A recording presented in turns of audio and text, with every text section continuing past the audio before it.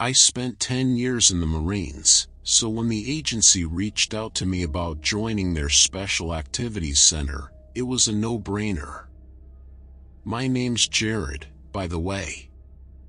The SAC is basically the CIA's paramilitary arm, the guys they send in when things go sideways somewhere, and they need someone to fix it fast. I've done more than a few tours with them all over the world. Places you wouldn't dream about on your worst day. But this last job? This one took the cake. A couple of months ago, they flew me and my partner, Silas, out to rural Georgia. Small town, nothing much on the map, some old paper mill that had gone out of business a decade back. Apparently, locals were talking about seeing lights inside the old mill at night. Now, on its own, that ain't much to go on. Folks in small towns get bored, make up stories. Happens all the time. But some congressman's buddy went missing around the same time. Dude was down visiting family in the area, car found parked at a trailhead that leads to a spot just outside the mill. Congressman raised a fuss, and before you know it, we're on a plane with orders to investigate discreetly. It's what the center does, even if half the time it's bull. I'm not going to lie, landing in the middle of nowhere with nothing but rumors and a local cop's report, I wasn't exactly inspired, especially when it starts drizzling as we head for the site. I mean, who disappears from a trail at 2 p.m. on a Saturday, anyway? Silas just grinned and called me a city slicker. He was from some backwoods town in Alabama, so he thought this was prime entertainment. Now, the mill itself was, well, it was creepy. Abandoned buildings had a certain vibe, you know?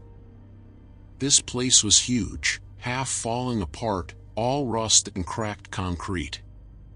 The trail led right to the loading docks, and sure enough, there were some freshish tire tracks pulling into the lot, ending in a mess of gravel where the asphalt gave out. The congressman's rental, they guessed. Inside was where it starts to get weird. I'm not a superstitious guy, but you know that feeling you get in your gut sometimes? Well, I got that the second we stepped in.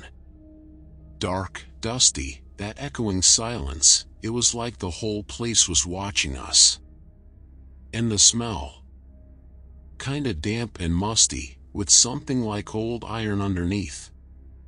We split up to cover more ground. The floor was a maze of catwalks and machinery, the only light coming in from grimy windows up high. It took us almost half an hour before Silas finally calls out my name from deeper inside the mill. I found him near a massive rusted tank that looked like it used to hold something nasty. Silas was all pale, like what he found shook him up good. "Hey," I say, giving him a nudge. "What did you find, man?" He swallows, his voice quiet. "This ain't right. I think there are bones down there." Now, being ex-military, I've seen bodies, all right? But when you find a pile of human skeletons at the bottom of a rusty tank in an abandoned mill, it kinda gives you pause. We called it in, of course. Local cops got there first, then state troopers, and finally a swarm of agency suits. They secured the area, started taking photos, the whole 9 yards. Turned out the bones belonged to 5 different people, all men. Things got even stranger the next day. Coroner's report showed one of the bodies was the congressman's buddy. Guy had been missing for about a week, looked like his neck had been snapped clean in two. Now, again, that's a hell of a way to go, but it happens. Mugging gone bad, drug deal, whatever. But the other 4 bodies? They raised a whole lot more questions than they answered. The coroner said she couldn't get a precise date of death, but the remains were in bad shape. Skeletonized, not on. Whatever killed those guys, it took its time eating them. She asked us, straight-faced, if there were any wild predators in the area that might do something like that. Silas and I looked at each other. Bears? Maybe a big one could snap a guy's neck, but it couldn't strip a body clean. Mountain lions? Way out of their normal range. We both shrugged, told her we didn't know what would explain it. The suits were giving us the stink eye like this was our fault. That was when things got real serious. Turns out, those 4 John Does weren't local to the area. They ID'd 2 as drifters passing through. But the last 2? One of them was a missing hiker who disappeared about a year prior. And the other? Well, that's where things got really messed up. That body was a decade old, according to the coroner. Which, logically, it couldn't be, because that mill hadn't been abandoned for that long. I still get the shivers thinking about it. The agency pulled us from the job right after that. They said they'd send in their own specialists. Silas and I booked the first flight out the next morning. Silas was strangely quiet the whole flight back, just staring out the window. He kept mumbling something about his grandpa, old mountain stories. I figured he was just trying to puzzle it out, make sense of things. I wish I hadn't brushed it off so easily back then. See, a few weeks later, Silas started acting weird.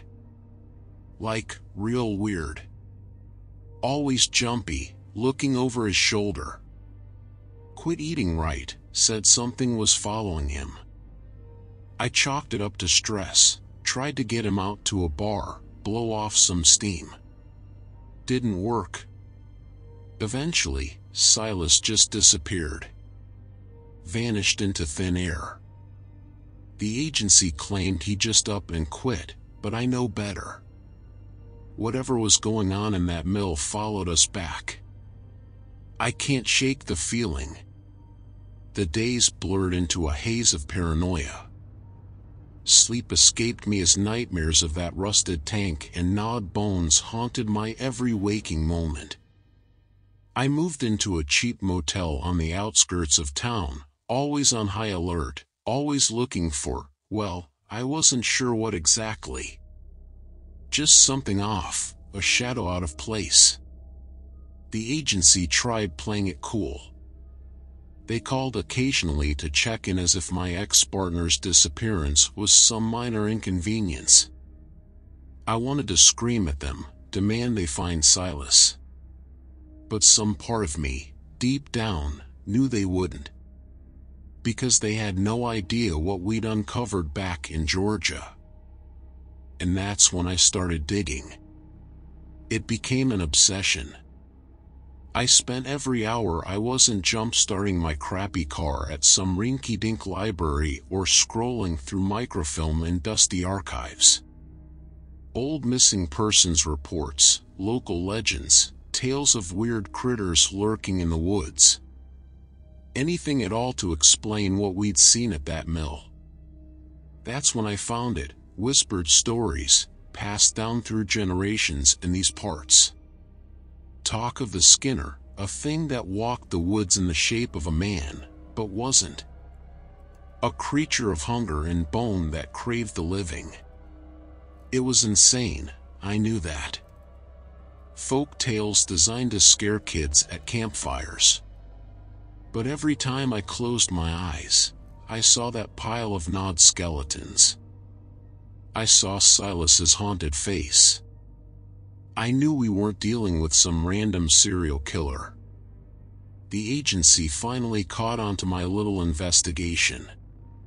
Some suit came knocking at my motel room door one night, asking questions like he knew something I didn't. He tried to downplay it, called it routine procedure for partner disappearances. I remember the way he smiled, a tight, practiced smile that never reached his eyes. I didn't trust him for a second. Next day, I packed up my meager belongings and hit the road. No point sticking around. I figured I could lay low, change my name, maybe find whatever this thing was before it found me. I had enough military training to give myself a fighting chance. The road twisted and turned for weeks, taking me further and further from Georgia. It was a lonely journey, haunted by the memories of the mill and Silas's panicked eyes. But somewhere between the truck stops and dingy motels, a sliver of determination hardened within me. I wouldn't hide. If I was going down, I'd go down swinging. I headed north, following the whispers of those old tales.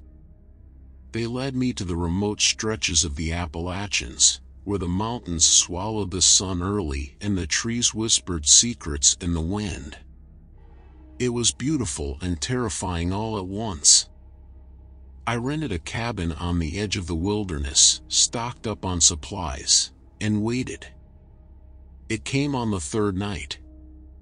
Not with a crash or a roar, but a silence deeper than the surrounding forest.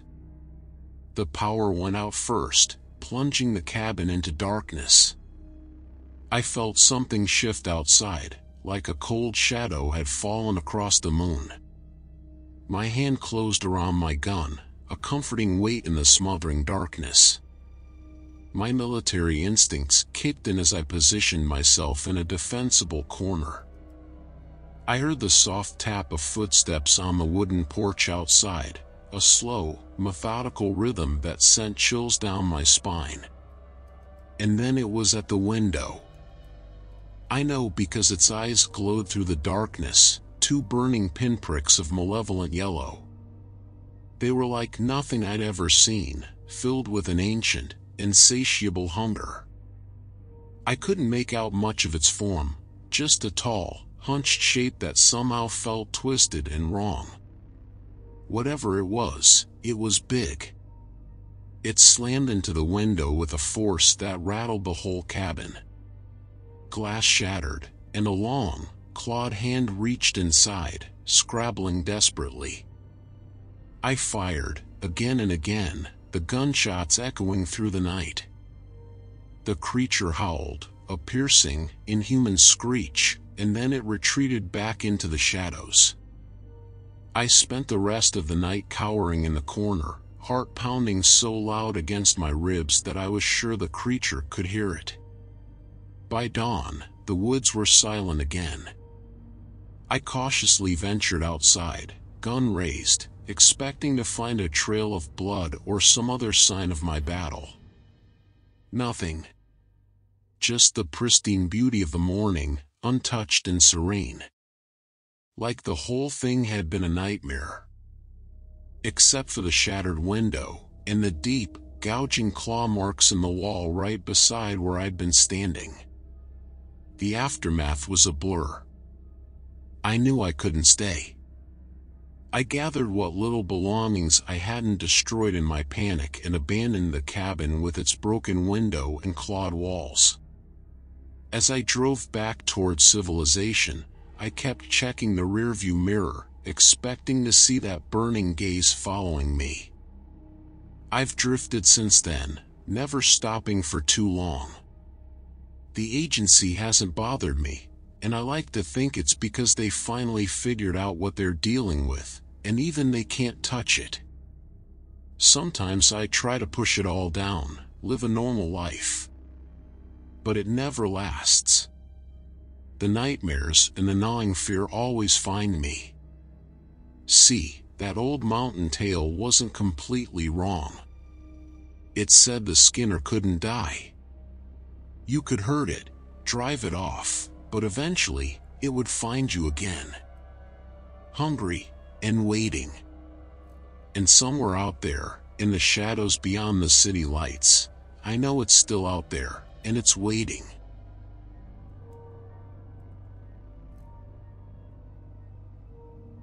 Okay, buckle up folks, because I've got another story that'll have you sleeping with the lights on. I'm Bennett, CIA, and last month I found myself smack dab in the middle of the West Virginia backwoods. Nestled in the heart of Appalachia, surrounded by dense forests and abandoned coal mines, was a town called Bramwell. Population, barely enough to flicker on a map. Turns out, Bramwell was hiding a nasty little secret. For months, people had been disappearing without a trace. Not just your average missing hiker either. These were locals, seasoned hunters, even a park ranger. One by one, they vanished into those gnarly woods, leaving nothing behind but whispers and worried faces. The agency sent me and my partner, Torres, to investigate. Torres, she always reminded me of those tough, no-nonsense ladies from old detective movies. Me, I guess I'm more of the rumpled, cynical type, the one who's seen too much and sleeps too little. We hit the ground running, talking to the sheriff, interviewing families of the missing. Everyone was spooked, mumbling about curses and dark legends. This was Appalachian folklore territory, the kind of place where old superstitions run deep. But beneath the fear, I sensed something else, a collective hesitation. Like the whole town was holding back a truth they didn't want to say out loud. I could feel the tension, the way folks would look over their shoulders when we asked about the disappearances, like they expected the trees themselves to have ears.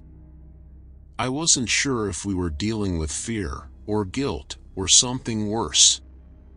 We decided to head into the woods, scope out the area where most of the folks disappeared.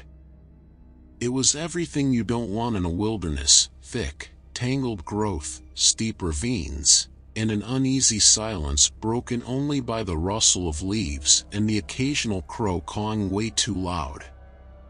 Even Torres, for all her city slicker bravado, was getting the willies. We pushed deeper, following old game trails and keeping an eye out for, well, anything unusual. And that's when I saw it. At first, it was just a flash of movement against the dim green light filtering through the canopy. Then, I caught a glimpse of something hunched over what looked like. Jesus, I still try to convince myself it was just a deer carcass. But it wasn't. It was a body, what was left of one anyway, and it was half-eaten. Before I could get a good look, the thing crouched on the body bolted. And that's when I got my first clear look at this monster. It was huge, bigger than any man, with long, bony limbs and gleaming gray skin stretched taut over its bones. It moved like a spider, all jerky motions and inhuman speed. Its head, I can't even begin to describe the head. Imagine a wolf's snout, but stretched way too long, filled with rows of jagged teeth. Its eyes glowed with a pale yellow light, like embers in the dark. Torres shouted, raising her gun, but the damn thing vanished. Just like that. Gone. But whatever it wasn't natural. Not an animal I'd ever learned about in zoology class, that's for sure. We retreated back to town, both of us shaken to the core. The thing was out there, lurking in those woods, hunting people. Locals whispered about the bone stripper, some ancient spirit of the forest twisted with hunger. Torres brushed it off, muttering about mass hysteria and mountain moonshine. But I wasn't so sure. I've seen things in my years with the agency, things that defy explanation. And this creature, it felt different. Primal. malignant. I convinced Torres we needed to go back into the woods, set up some traps, infrared cameras, something. The sheriff, an old-timer named Hank, gave us the reluctant go-ahead. He was desperate, the missing persons piling up, the town gripped by fear. Funny, the things a good scare can make people do. That night, we trekked back into that eerie patch of wilderness, laden down with gear. As we set up the cameras, that bone-deep unease was prickling at the back of my neck. We were being watched. I knew it. Torres had set up a makeshift ground blind near a creek, some kind of game trail if the tracks we found were anything to go by. I was hunkered down in the trees opposite, my night vision binoculars trained on the blind waiting for our monster to show. The hours dragged on, and my nerves buzzed like a loose wire. The forest was alive with creaks and rustles, every shadow taking on a sinister shape. And then, on the infrared screen, I saw it. The creature materialized near the blind, slinking silently from the darkness. Its gaunt form was unmistakable, and my gut clenched.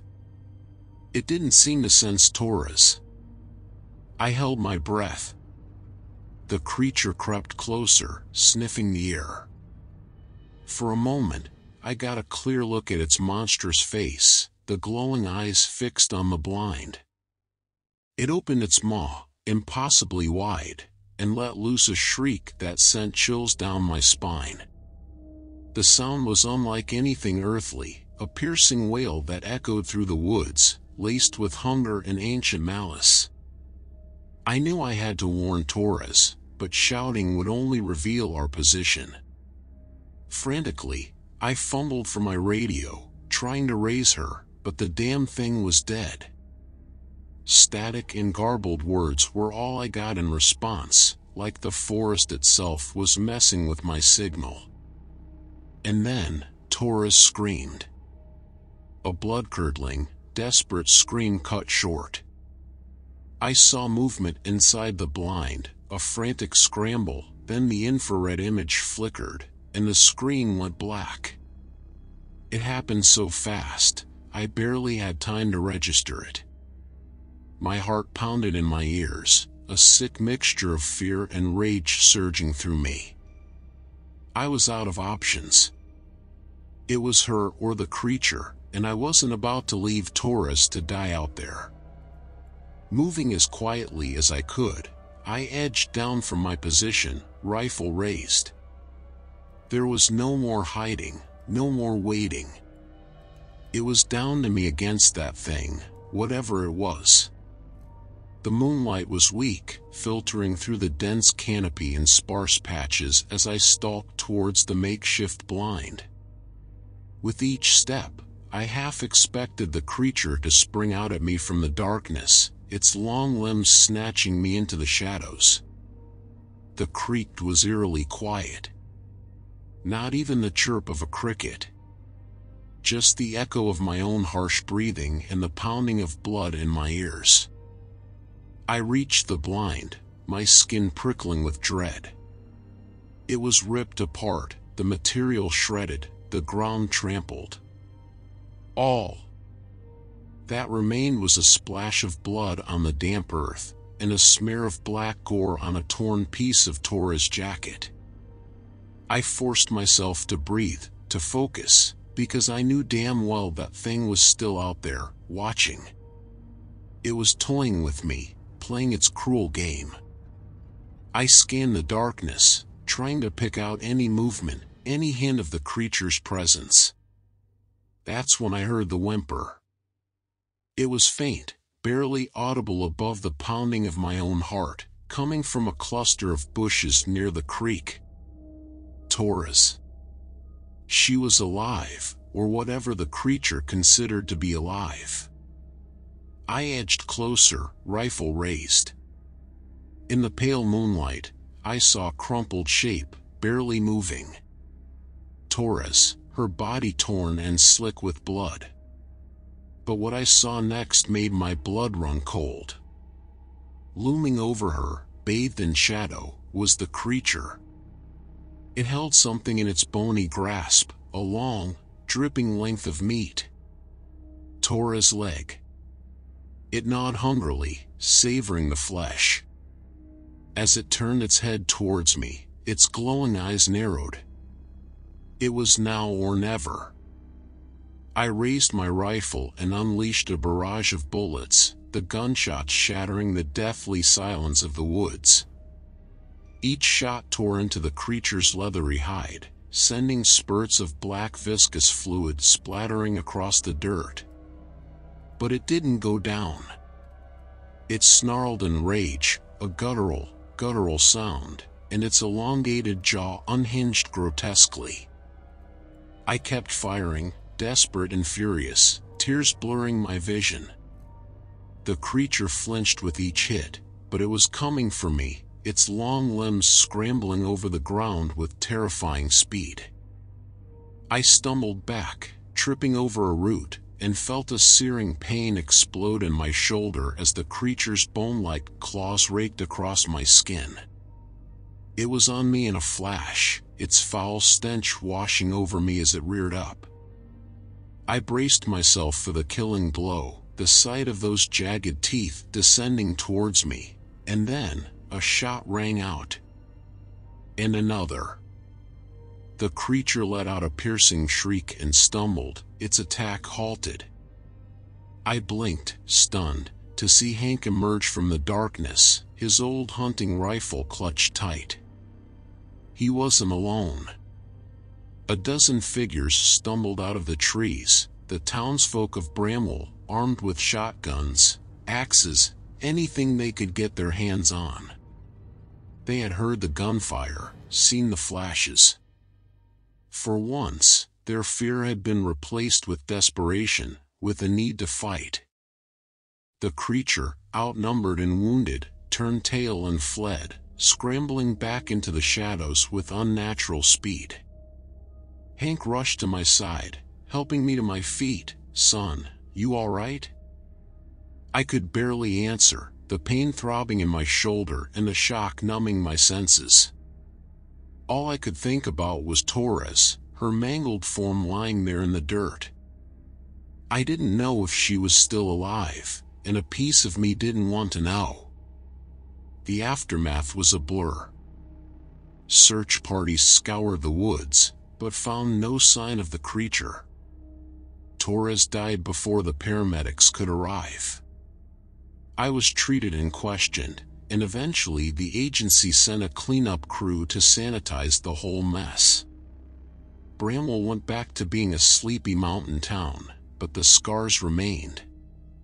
Hank found me a week later, sitting outside the town diner, trying to drown my nightmares in cheap whiskey. He set a jar down in front of me, a murky liquid sloshing inside. "Reckon this might help with the pain," he said, his voice gruff. Inside the jar, bobbing in some kind of homemade moonshine, was a gnarled, bony claw, severed at the wrist. "Trophy," he grunted, meeting my gaze. "Folks won't let the story die. They don't want to forget what happened. What that thing took from us." I took a swig of the fiery liquid, feeling the burn chase the chill from my bones. It didn't erase the horror, the guilt, but it was a start. Bramwell's bone stripper had become a legend, a cautionary tale whispered around campfires. The agency had covered it up, of course, but truth has a way of seeping out in these parts. As for me, I'm still with the agency. They don't quite know what to make of me anymore.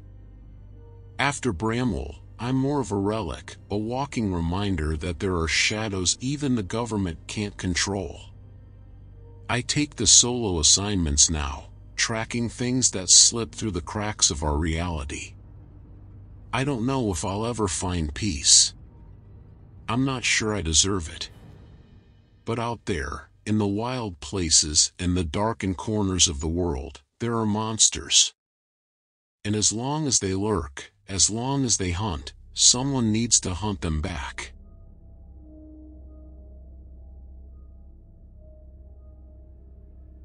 I was tracking those missing campers in the Ozarks. See, there's this stretch of gnarled backwoods folks mostly stick clear of. Word is, people vanish there, and I don't mean the walk off the straight and narrow kind. Agency types usually scoff at local superstition, but my gut said this was different. Call me Jonas, by the way. Been with the company so long, I feel more at home in classified docs than I do in my own skin sometimes. The first 2 days were uneventful. Standard wilderness recon, soggy boots, snapping twigs, the usual symphony of woodland critters. Then, on the third night, things got real weird. I woke to an unholy racket, a low guttural growl that echoed through the hollows.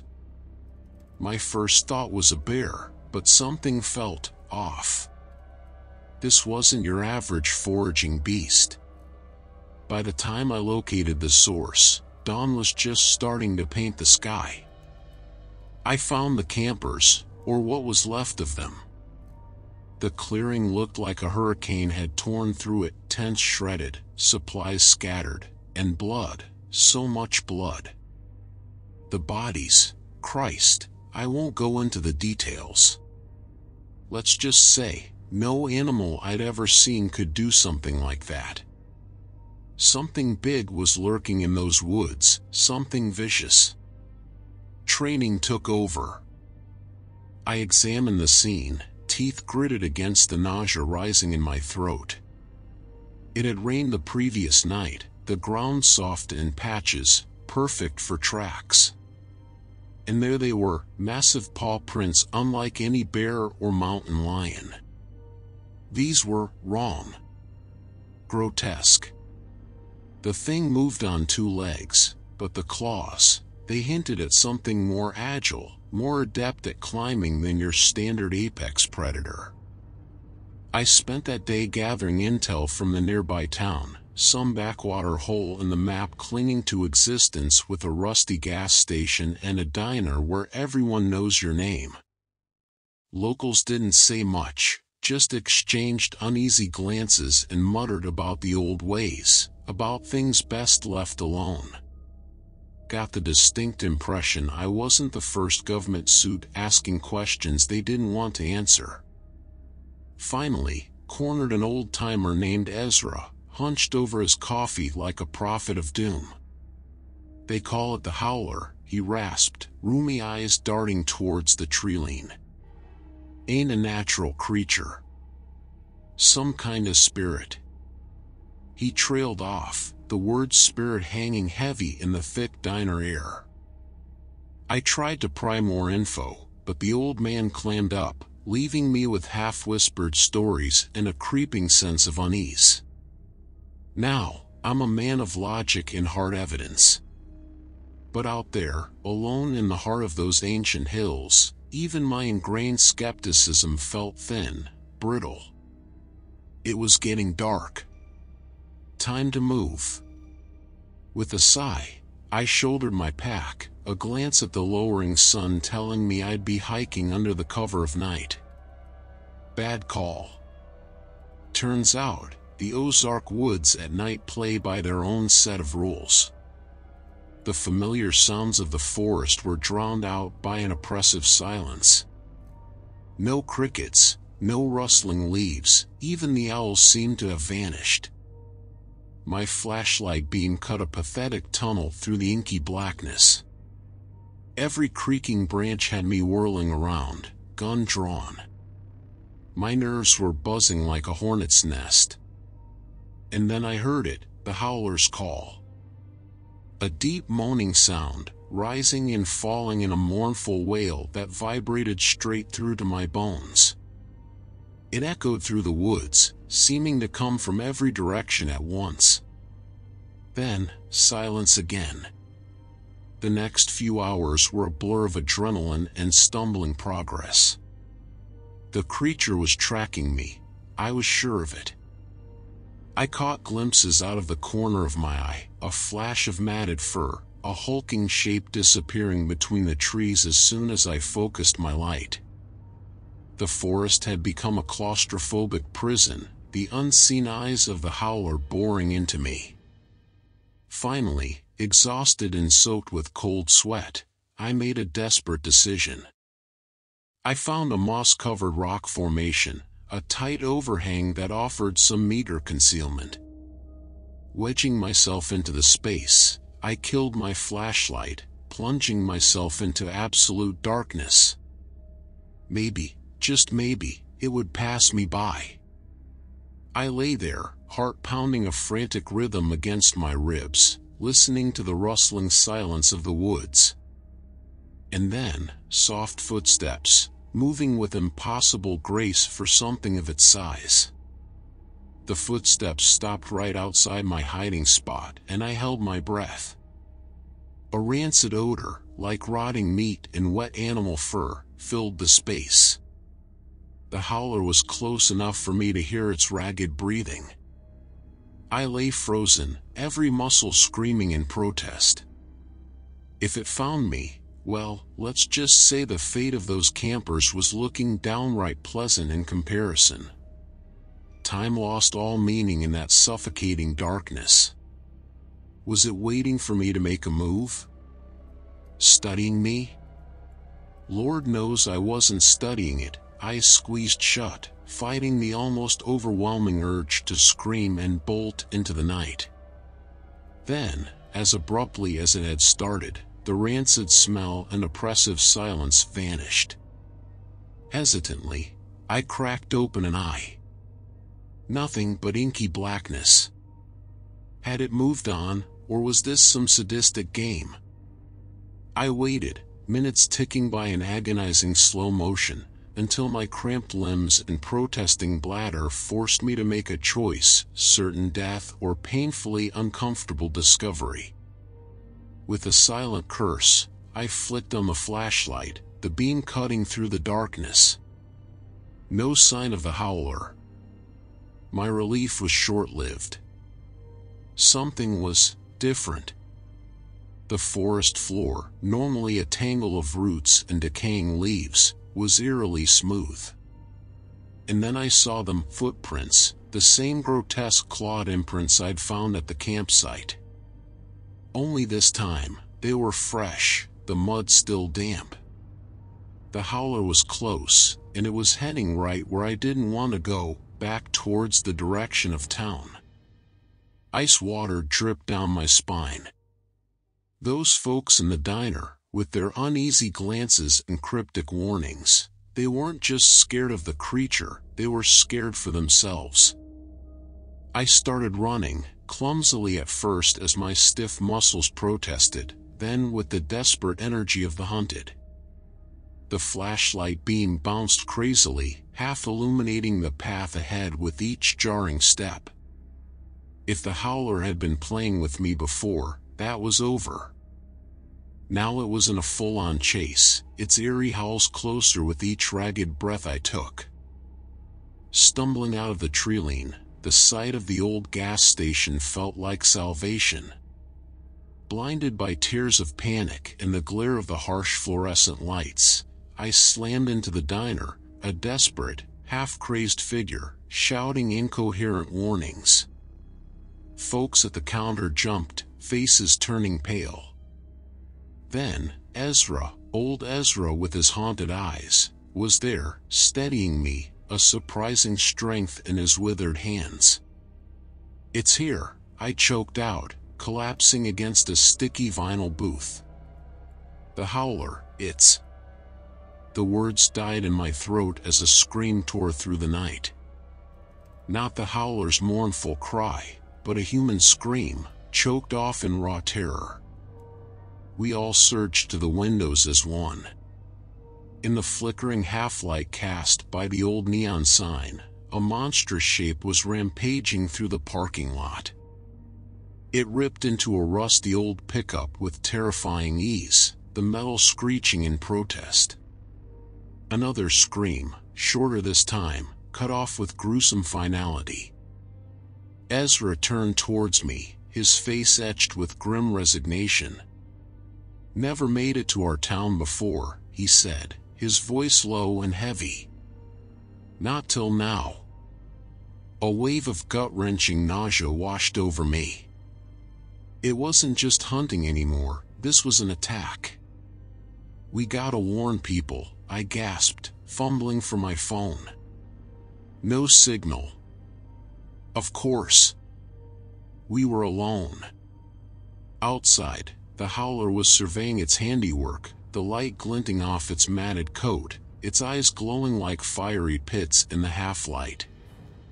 Then, it turned its massive head towards the diner and let out a blood-curdling howl that rattled the windows. We were next.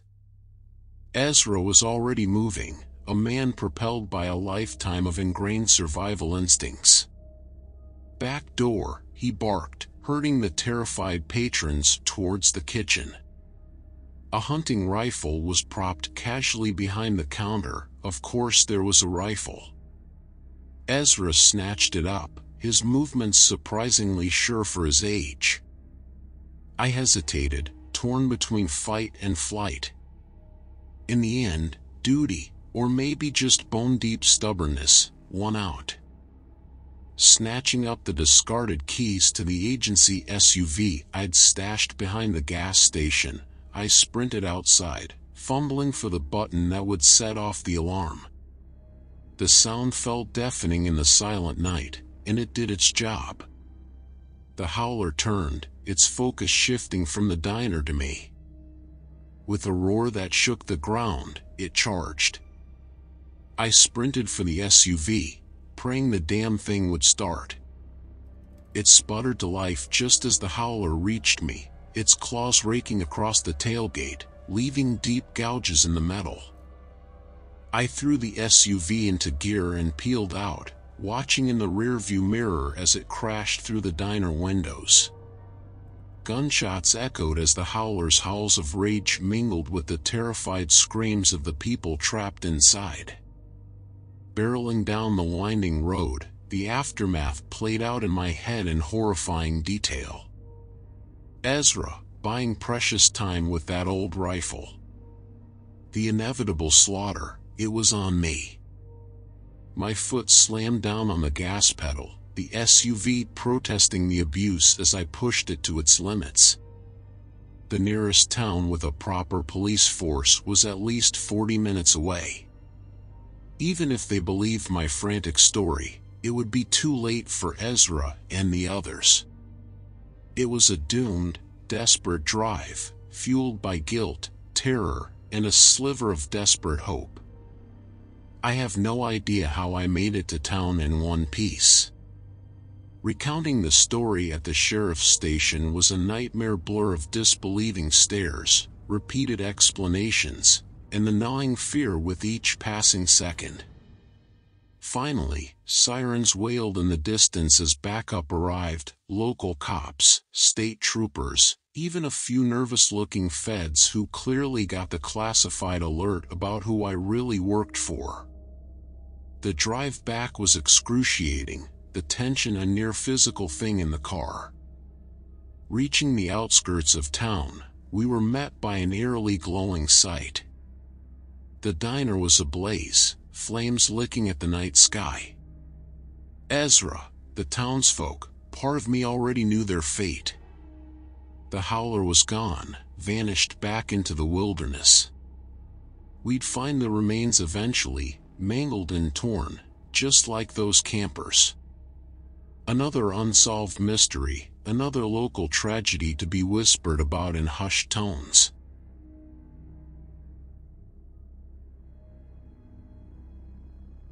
Let me tell you, folks, there was a time I thought I'd seen it all with the agency. From tracking down defectors in seedy Warsaw hotels to infiltrating arms deals in the back alleys of Istanbul, you name it, I've probably got a story about it that'll curl your toes. But nothing, and I mean nothing, prepared me for those woods in the deep backcountry of Maine. Call me Deacon, by the way. I'm the guy they send in when things go sideways, the fixer. Turns out, Maine had gone more than sideways. It had fallen off the map and into a damn nightmare. See, the locals called it the Tether, this ancient stretch of forest nestled between the mountains, where the trees grew close and the shadows didn't budge, even under the noonday sun. Place gives you the creeps, I swear. Word was, people kept disappearing up there. Hikers, the occasional unlucky hunter. Nobody ever came back, not so much as a boot or a scrap of bloody clothing.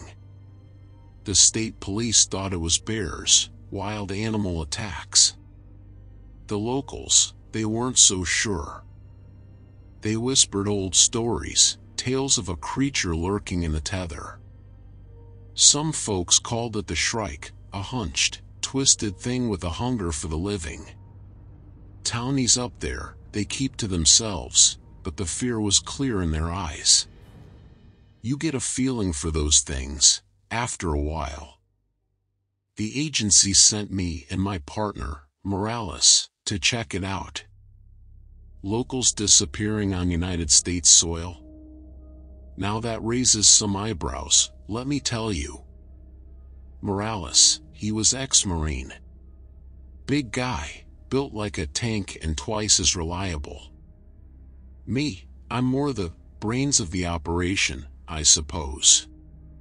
We flew up to some tiny regional airport in a beat-up old prop plane, rented a truck, and made our way into the heart of that godforsaken forest. We set up camp at the edge of the Tether, figuring we'd do some recon before venturing in. Now, I'll admit, I had my doubts about the whole Shrike business. Folklore, right? But out there, listening to the trees groan and those god-awful crows squawking in the distance, a sliver of unease settled down my spine. Morales was all business, though. He set up infrared cameras on the tree line, motion detectors rigged all around. If something's out there, he grunted, squinting through his night vision binoculars, we'll find it. That was Morales for you, always so damn sure. Night fell, heavy and thick as molasses. The forest went deathly quiet, not even the usual crickets chirping. That kind of silence ain't natural, not a good kind. I sat huddled by the campfire, rifle close, my eyes scanning the darkness. Every rustle, every snap of a twig, had me jumping. Morales was snoring in the tent, dead to the world.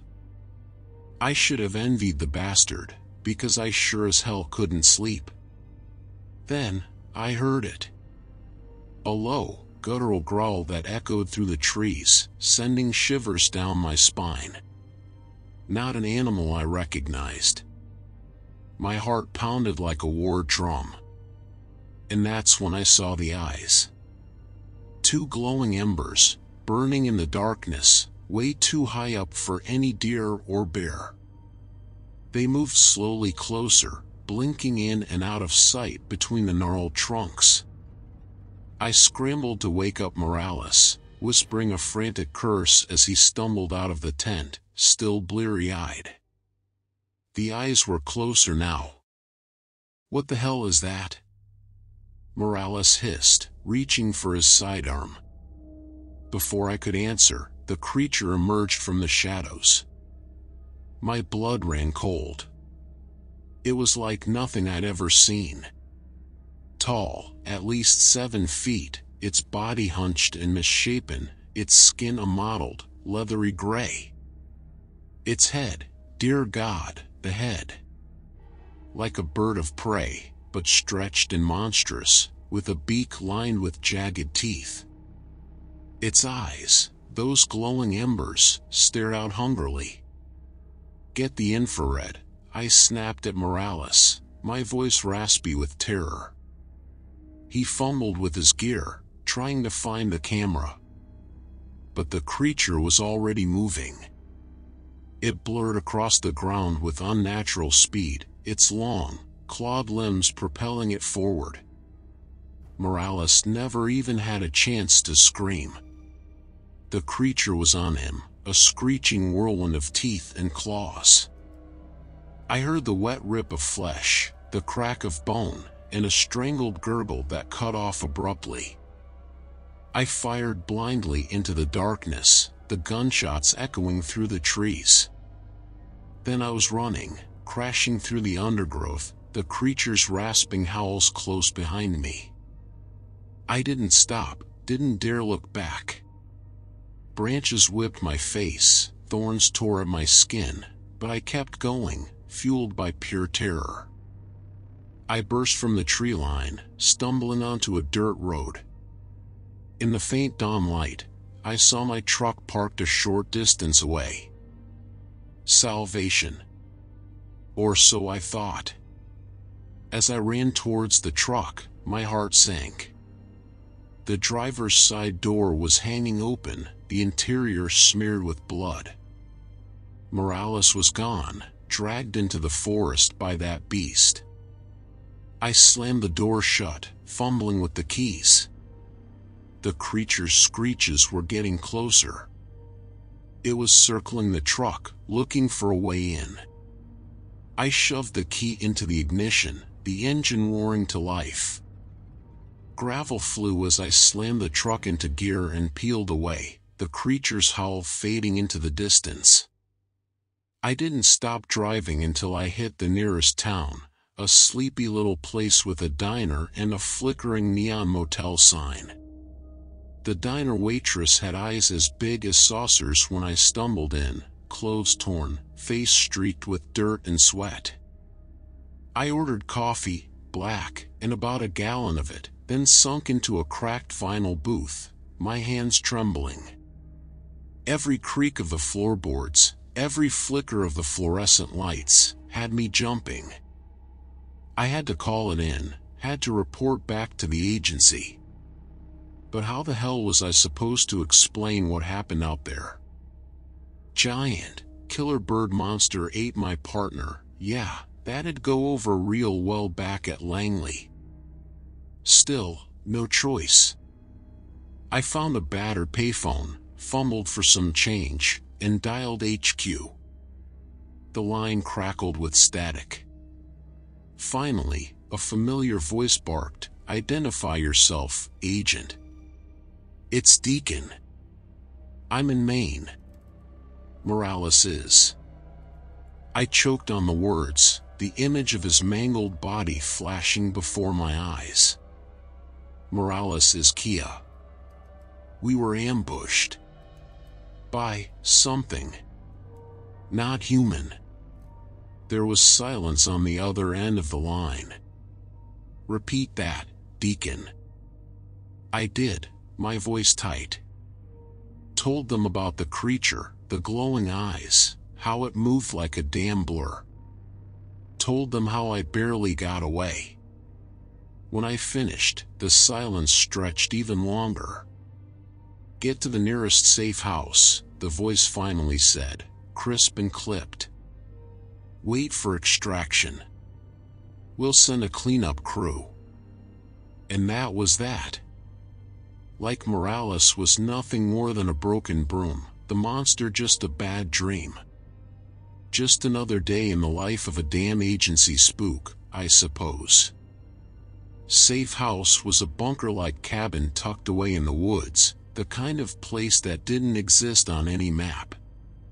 Had everything I needed: burner phone, encrypted laptop, a small arsenal. I holed up there, trying to piece together what the hell I'd faced back in that forest. Turns out, the locals weren't too far off with their stories. Found some references to the Shrike in old historical texts, scraps of Native American folklore. Turns out this thing wasn't some new mutation, it was ancient, a malevolent spirit tied to the tether. Some legends claimed it was a protector of the forest, others a guardian of an even older evil buried deep within the woods. One thing was consistent: the damn thing was ravenous, a hunter of the living. The agency extraction team arrived a few days later. Clean-cut suits and sterile smiles, like they were there for a corporate retreat, not to sanitize a bloodbath. They asked questions, ran their tests, then packed up their gear and left me staring at the empty cabin. Before they departed, the lead suit tossed me a file. "Incident reclassified," he said, his voice flat. "Missing hikers blamed on bear attacks, standard cover story in place. Your report will be filed accordingly." Typical agency bullshit. Bury the truth, sweep the monster under the rug. I wanted to scream, to tell them they couldn't just leave this thing out there, hunting, killing. But I knew it was no use. They saw the world in statistics, not lives. Morales was just a casualty, the creature an unacceptable anomaly. The aftermath gnaws at me. I left the agency soon after. Couldn't stomach their lies, their cold calculations. Took a job as a security consultant, a fancy name for a glorified bodyguard. But it ain't the same. You don't forget those woods, the feel of real fear seeping into your bones. Sometimes, late at night, I think I hear those glowing eyes scratching at my window, that rasping howl echoing in the wind. Every now and then, I think about going back to Maine. Maybe the locals still tell stories around their campfires, stories about the man who faced the Shrike and lived. We could band together, hunters and survivors, maybe even find a way to stop the creature, end its reign of terror. But then I think of Morales, of the look on his face when that thing came out of the darkness. That mix of confusion and pure, gut-wrenching fear. I think about the others it must have taken, their screams fading into the silence of the tether. And I can't just walk away. The other night, I started packing. Rifle, ammo, survival gear. Had a beat-up old truck all gassed up and ready to go. Glanced at the map, tracing a route back to those godforsaken woods in Maine. I'm under no illusions. I'm probably walking into my own grave. But damn it, I can't live with myself knowing that thing is still out there, lurking in the shadows. Some battles you can't win. Some monsters you can't bury. But the least I can do is try. I owe it to Morales, and to all those who never came out of the tether. Maybe I'll die out there, just another name whispered in fear around the locals' campfires. Or maybe, just maybe, I'll come back with the head of the Shrike mounted on the hood of my truck. Either way, it's time to finish what we started in those damn woods.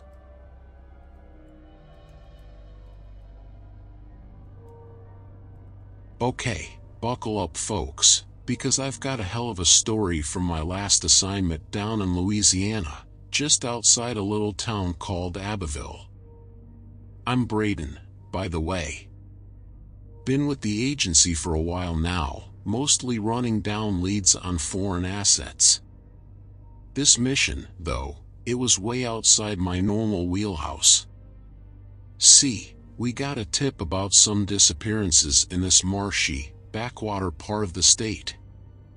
3 hikers gone missing in less than a year, all from the same trail network.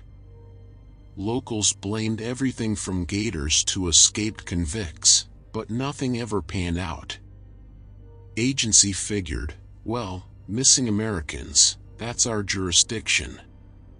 So, they sent me down to partner with a fish and wildlife agent named Katie, supposedly the resident expert on the area. Katie, let me tell you, this woman was a trip. Louisiana born and bred, she'd grown up hearing all the old stories about things that lurked in the swamps. Didn't mean she believed them, necessarily, but her grandpa swore there was more out there than your average mosquitoes and snapping turtles.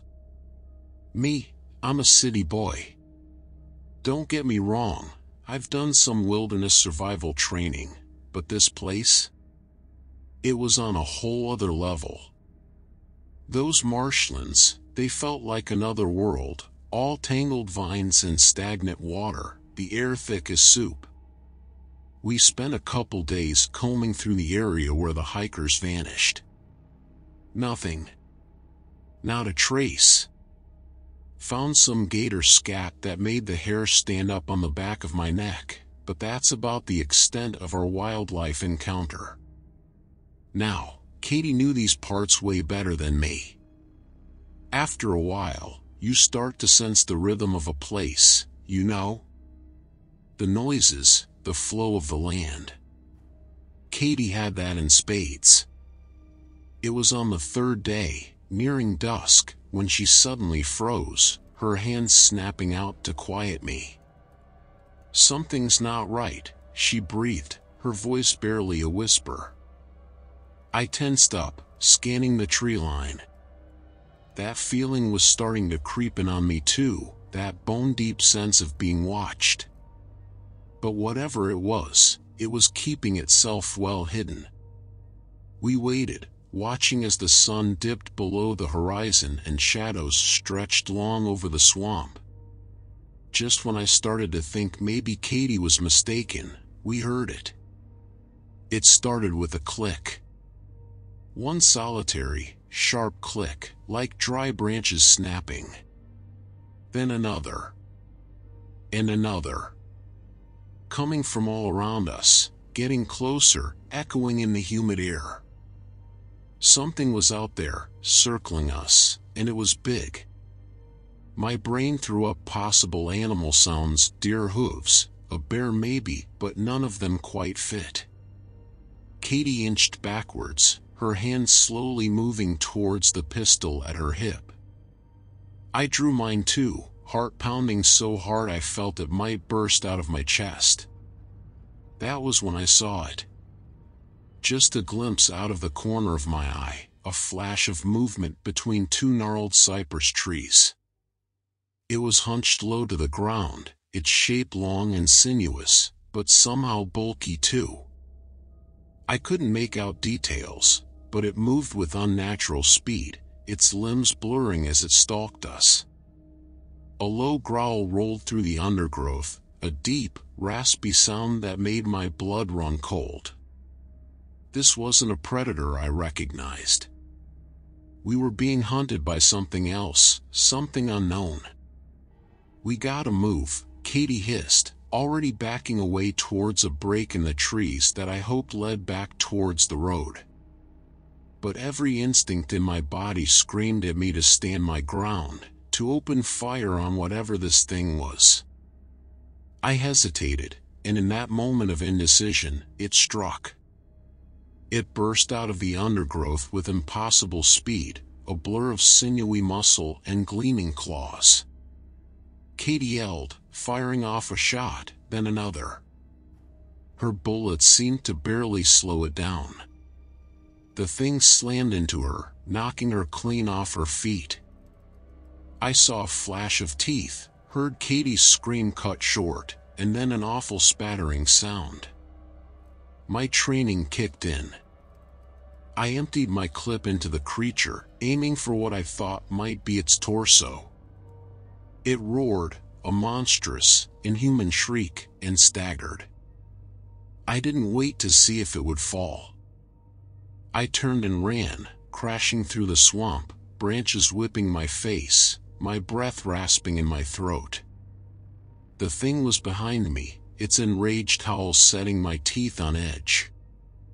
I don't know how long I ran. I just kept going, driven by pure terror. The creature's cries seemed to fade, but I could still feel those eyes on my back, burning with a malevolent hunger. Eventually, I stumbled out onto the road, collapsing to catch my breath. My legs were on fire, my lungs burned, and Katie's blood was smeared on my hands. The agency descended on Abbeville like a swarm of vultures. They pulled my battered body out of the swamp, whisked me off for debriefing, and then promptly slapped a gag order on the whole thing. Whatever that creature was, it wasn't something the American public was supposed to know about. They tried to pin Katie's death on a gator, some wild animal attack gone wrong. But I knew better. Even as I lay hooked up to N4 in the sterile confines of a government safe house, I could still picture those glowing eyes, that flash of monstrous teeth. I was a mess after that, physically and mentally. The nightmares came every night, a relentless loop of Katie's scream and the creature's rasping growl. After a month, the agency gave me the boot, unfit for duty or some such bureaucratic nonsense. I should have argued, fought them, but something inside me had broken that day in the swamp. I ended up drifting. Took a series of odd jobs trying to bury the memories. Bartender, security guard, even a stint working as a night watchman at a rural museum. That one almost finished me off, I swear. Every rustle, every shadow flickering on an exhibit case, it sent me spiraling. I didn't last more than a few weeks. The problem is, once you catch a glimpse behind the curtain, you can't pretend it's not there anymore. The average person goes about their day thinking the world is safe, predictable. There's comfort in that. After what I saw, that comfort was gone. So, I did what any washed-up, paranoid ex-agent with a death wish would do. I went back. Not to Louisiana, not to that damn swamp. But to places like it. Small towns nestled near stretches of untouched wilderness, the kind where people still lock their doors at night because they trust the darkness. Places where you can almost believe the old stories might be true. I'd roll into town, asking questions, digging into old archives and local lore. Missing persons, strange sightings, anything that sent a shiver down the spine. Most times it came to nothing. Overactive imaginations and tall tales fueled by too much moonshine. But every now and then, I'd hit a place where that uneasy feeling settled in again.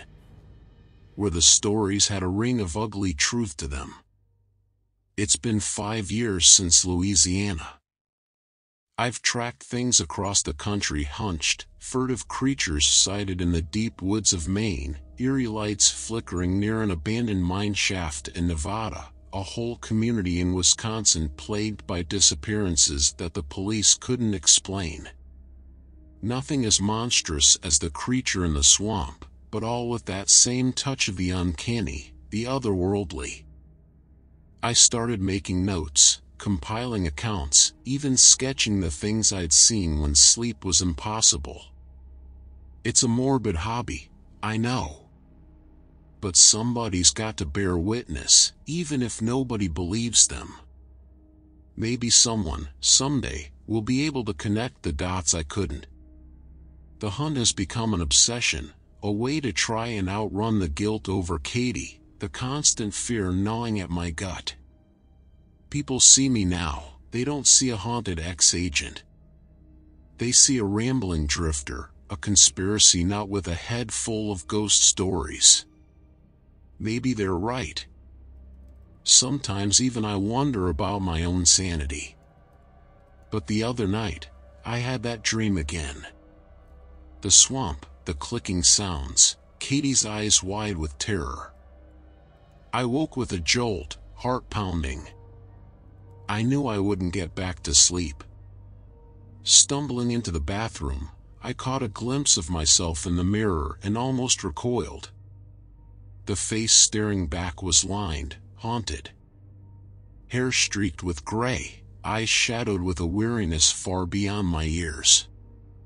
Even through the haze of exhaustion, I could see it.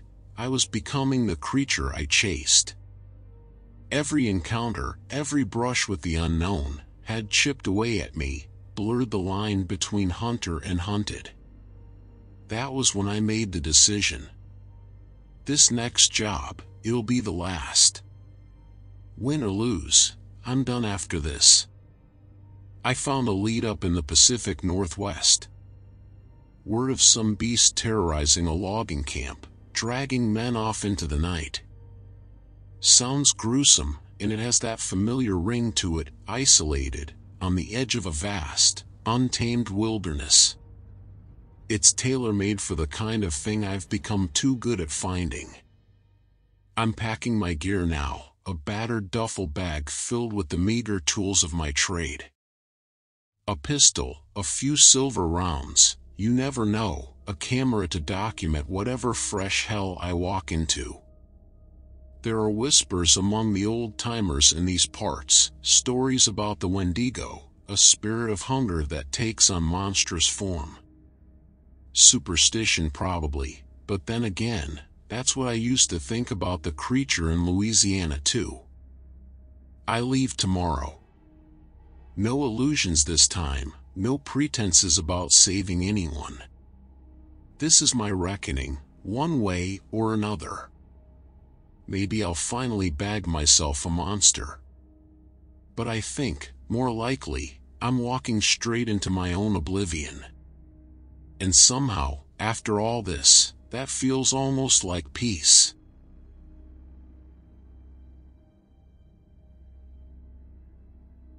I stumbled off that bus in the heart of rural Idaho feeling more like a wounded animal than a CIA operative. 2 weeks undercover with a backwoods militia group had taken its toll. Those guys were a whole different breed, survivalists, conspiracy theorists, and enough weaponry to arm a small country.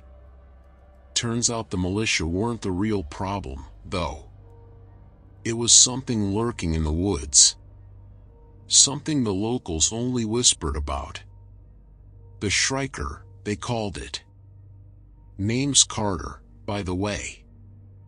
Been with the agency long enough to see some things that would make your hair stand on end. But this was on another level. I infiltrated the militia group after picking up chatter about them preparing for a confrontation in some national forest land just north of Boise. They believed the government was hiding something out there, some secret facility or weapon. Turns out, reality was stranger and far deadlier than their wildest theories. The night it happened, tension in the militia camp was thick enough to choke on. Their leader, a grizzled old bastard named Jericho, had been ranting about how they were watching, how the final battle was about to begin. We were deep in the forest, miles from any civilization, surrounded by towering Douglas firs and a thick undergrowth that always seemed to be rustling, even without a breeze. That rustling started to get louder as darkness fell. The militiamen hunkered down, eyes wide, weapons at the ready. Then, the first scream tore through the night. It was a blood-curdling sound, a mix of pain and inhuman rage. And then we saw it. The Shrieker, it was like something out of a nightmare. Massive, at least 7 feet tall, with a body contorted into a gruesome parody of a bird.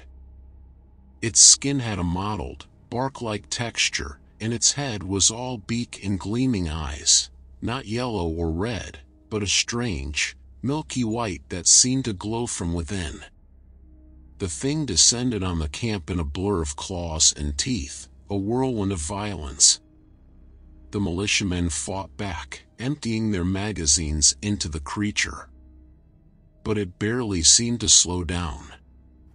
It ripped through them with terrifying ease, its beak tearing through flesh, its talons shredding limbs.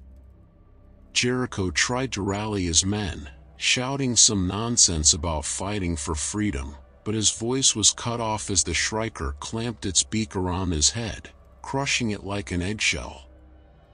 I was paralyzed for a moment, pure terror gripping me.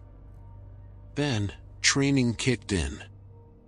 I turned and ran, crashing through the undergrowth, the creature's rasping screeches echoing behind me.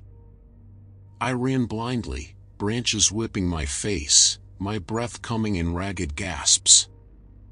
I couldn't shake the image of those milky white eyes, the dripping beak splattered with Jericho's blood, and the screams of the dying. Stumbling out onto a dirt track, luck finally sided with me. An old pickup truck came rattling down the road, headlights cutting through the gloom. I waved frantically, almost getting myself run over in the process. The driver, an old rancher type with a shotgun slung across his lap, slammed on the brakes.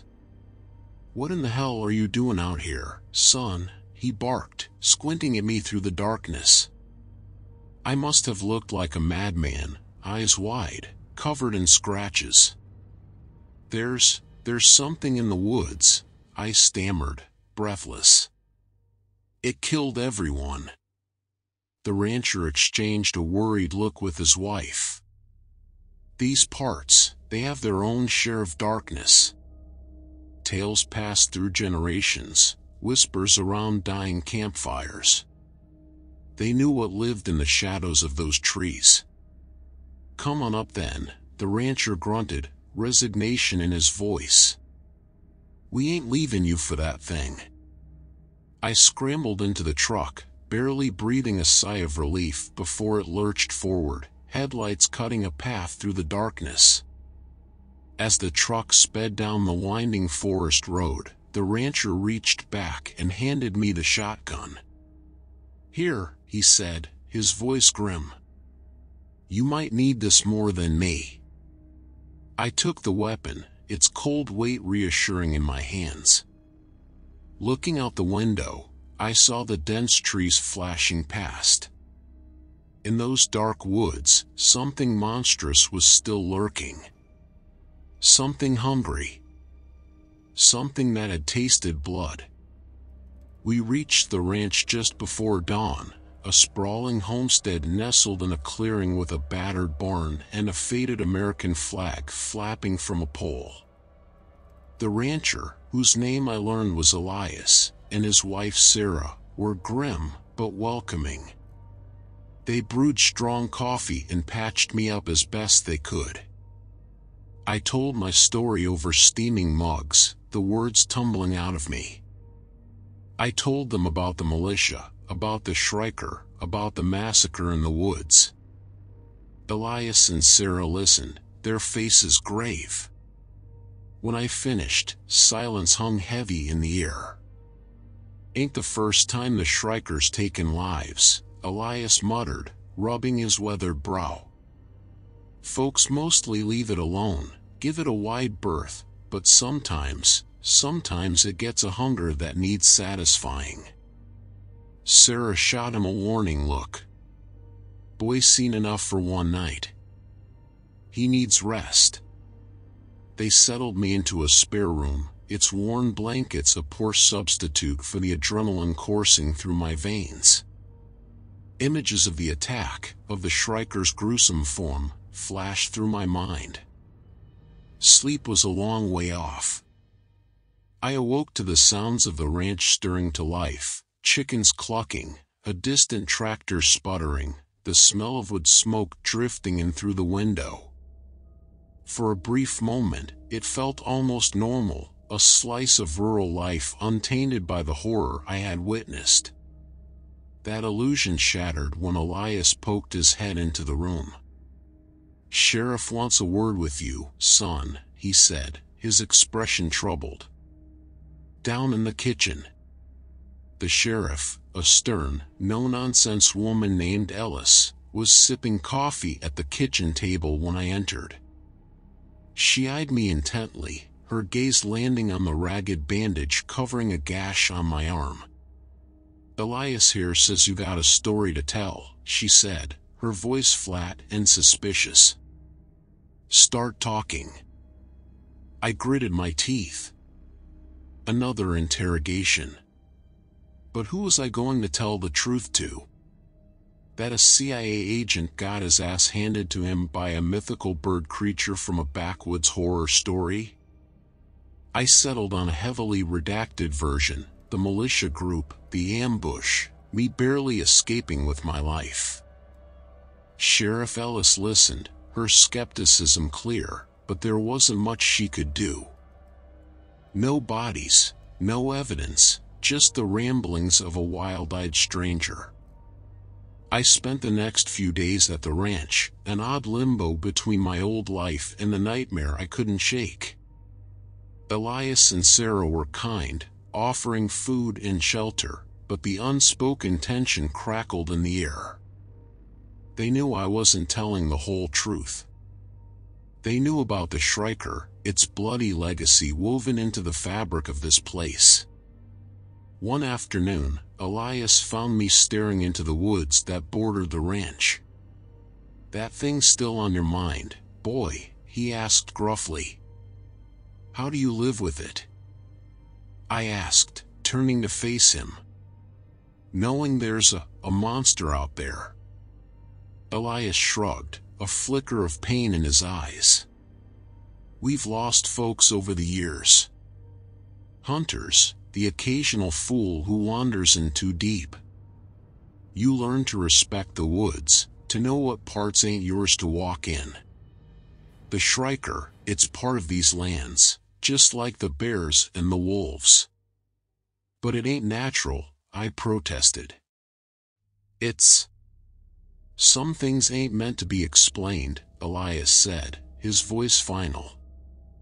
"You city folk, you think you can understand it all, control it all. Out here, there's forces older than your fancy government and fancier guns." His words hit me hard. I had always prided myself on my logic, my training, my ability to dissect any threat. But the Shrieker defied all that. It was a primal, unknowable force that lurked just beyond the reach of reason. The aftermath was a mess, as these things usually are. I left Elias and Sarah's ranch with a fresh set of clothes and a vague promise to send help. A sanitized report filled with lies and half-truths was filed with the agency. The militia and the massacre were blamed on a drug deal gone wrong, a convenient cover-up to sweep the Shrieker under the rug. My superiors gave me a pat on the back and a 2-week mandatory leave to get my head straight. But I couldn't shake it. The Shrieker haunted my dreams, its milky eyes burning into my soul. I started drinking too much, trying to numb the memories, the images of those militiamen being torn apart. The agency offered counseling, a shrink to assure me it wasn't my fault, that I had done everything I could. It was all lies. I knew the truth. There was evil in those woods, and it was still out there, waiting, hungry. One sleepless night, fueled by whiskey and desperation, I made a decision. I packed a bag, filled my old truck with supplies, and headed back towards Idaho. The agency could brand me a rogue agent, a madman, I didn't care. I wasn't going to hide while innocent people could be the Shrieker's next victims. Driving down that winding forest road again, I felt a grim determination settling over me. I wasn't the same agent who had stumbled into that militia camp. I was a man on a mission, fueled by guilt, by rage, by a sliver of hope that maybe, just maybe, I could stop the creature. I contacted Elias, my voice ragged when I called from a payphone in a dusty gas station. He didn't sound surprised to hear from me. "Figured you might be back," he said, a resigned sigh in his voice. The Shrieker always calls those who've seen it back for another taste.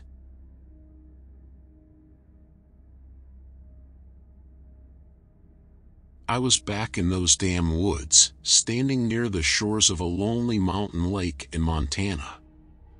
Never thought I'd miss the bleak stench of a city, but after the things I'd seen, those grimy streets felt almost comforting. Call me Langley, by the way. Been with the agency long enough that my real name is mostly a forgotten luxury. This op was different from day one. No clandestine briefings in shadowy safe houses, no sterile files detailing my target. My orders came straight from the top, whispered in a hushed phone call, the director's voice laced with an urgency I'd never heard before. Montana. Missing persons. Locals are spooked. Discreet. Deniable. Handle it. Now, I've dealt with some weird stuff in my time. But missing persons usually means cartel business or disgruntled ex-lovers. Not in this place. Whispers in the local tavern hinted at something darker. Woods off limits, stories of those who didn't come back, their faces etched with terror before they vanished. Locals blamed it on the Wendigo, an old Native American legend, a spirit of hunger and insatiable cold that haunted the wilderness. Dismissed it as folklore at first. Should have known better. I spent the first few days scouting the area, posing as a hiker. The lake was eerily beautiful, surrounded by dense pines that seemed to close in on you, the silence heavy and oppressive. Locals skirted wide around the place, fear hanging heavy in their eyes when I asked questions. Found a few abandoned campsites, ripped tents, scattered belongings. No bodies, no signs of struggle, just an unsettling feeling that folks weren't so much taken as erased. One evening, as the sun dipped below the jagged mountain peaks, I saw movement near the tree line. Humanoid, but twisted, all elongated limbs and jerky motions. It moved with unnatural speed, slinking in and out of the shadows, then, gone. A chill ran down my spine that had nothing to do with the mountain air. That was no animal, it was watching me. The next morning, I geared up. Standard field kit, plus a few unofficial additions. Silver rounds for the pistol, old hunter's superstition about certain creatures.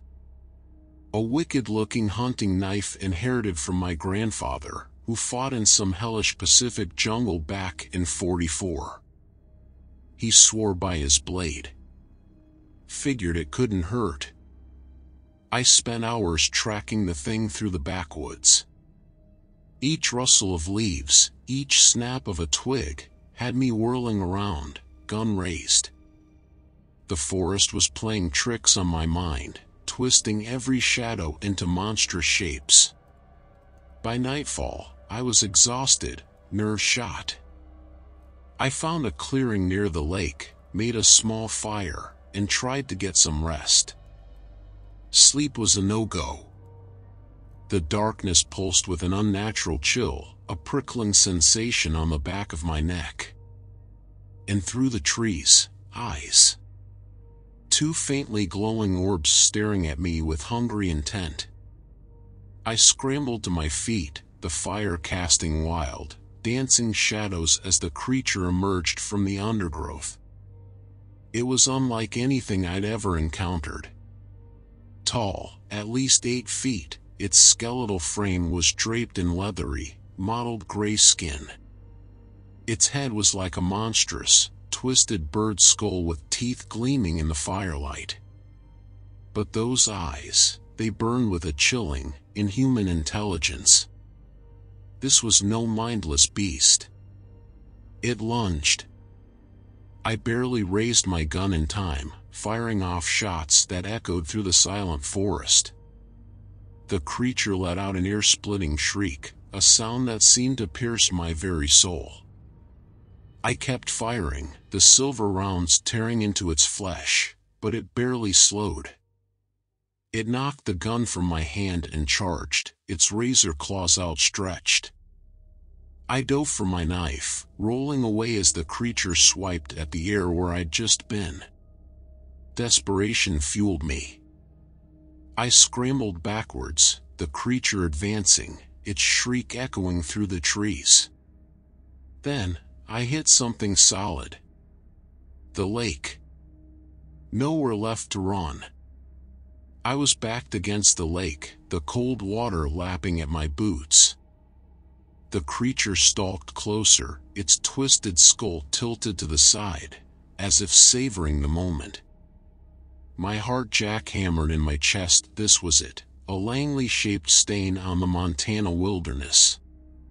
But damn it, I wasn't going down without a fight.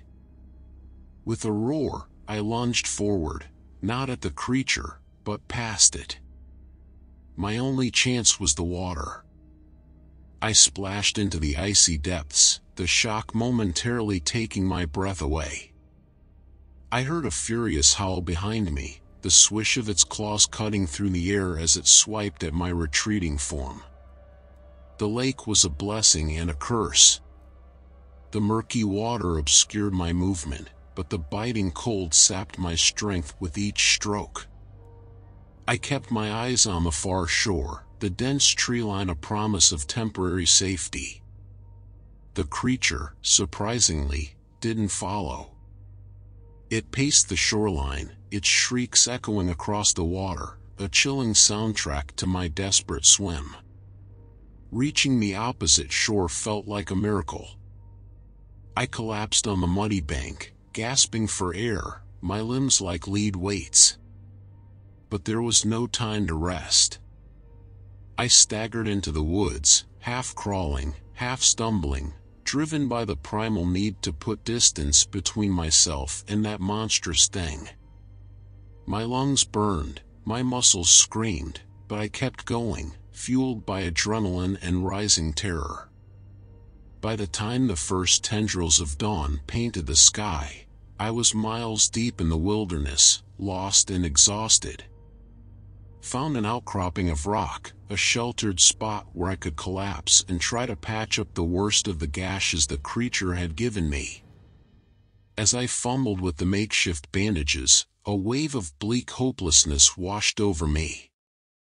I was alone, injured, in the heart of hostile territory with something inhuman on my trail. Days blurred together. I survived on wild berries, rainwater, and sheer bloody-minded stubbornness. My dreams were fevered nightmares filled with claws, glowing eyes, and the echoing shrieks of the Wendigo. With each passing hour, the conviction grew that this was where I'd die.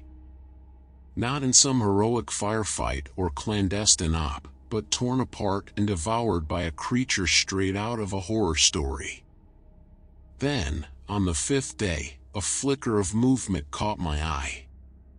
Not the sinuous creep of the creature, but the purposeful stride of humans. Hunters, two burly guys in camo, rifles slung over their shoulders. Salvation. I stumbled out of my hiding spot, probably looking more feral than human. "Help," I croaked, my voice barely above a whisper. The hunters startled, raising their rifles. "Easy there," one said, lowering his weapon cautiously. "You lost, mister." I wanted to laugh, to weep, to scream.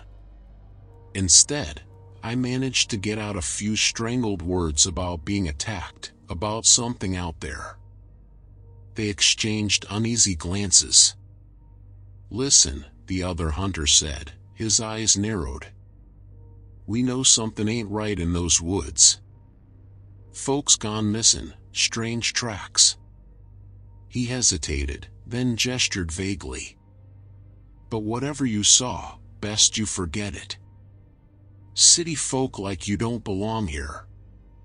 There was a hint of threat in his voice now, not friendly concern. I knew then there'd be no rescue, no official investigation. The locals, they knew enough to fear what lurked in the shadows. And they wanted to keep it that way, their dark secret safe from the prying eyes of the outside world. They helped me bandage my wounds, gave me some supplies, then pointed me roughly in the direction of civilization. As I limped away, I couldn't shake the feeling that I wasn't just leaving something behind, I was being forced out, ejected from a place where the lines of reality were blurred and ancient evils lingered. Back in the real world, the aftermath was just as I feared.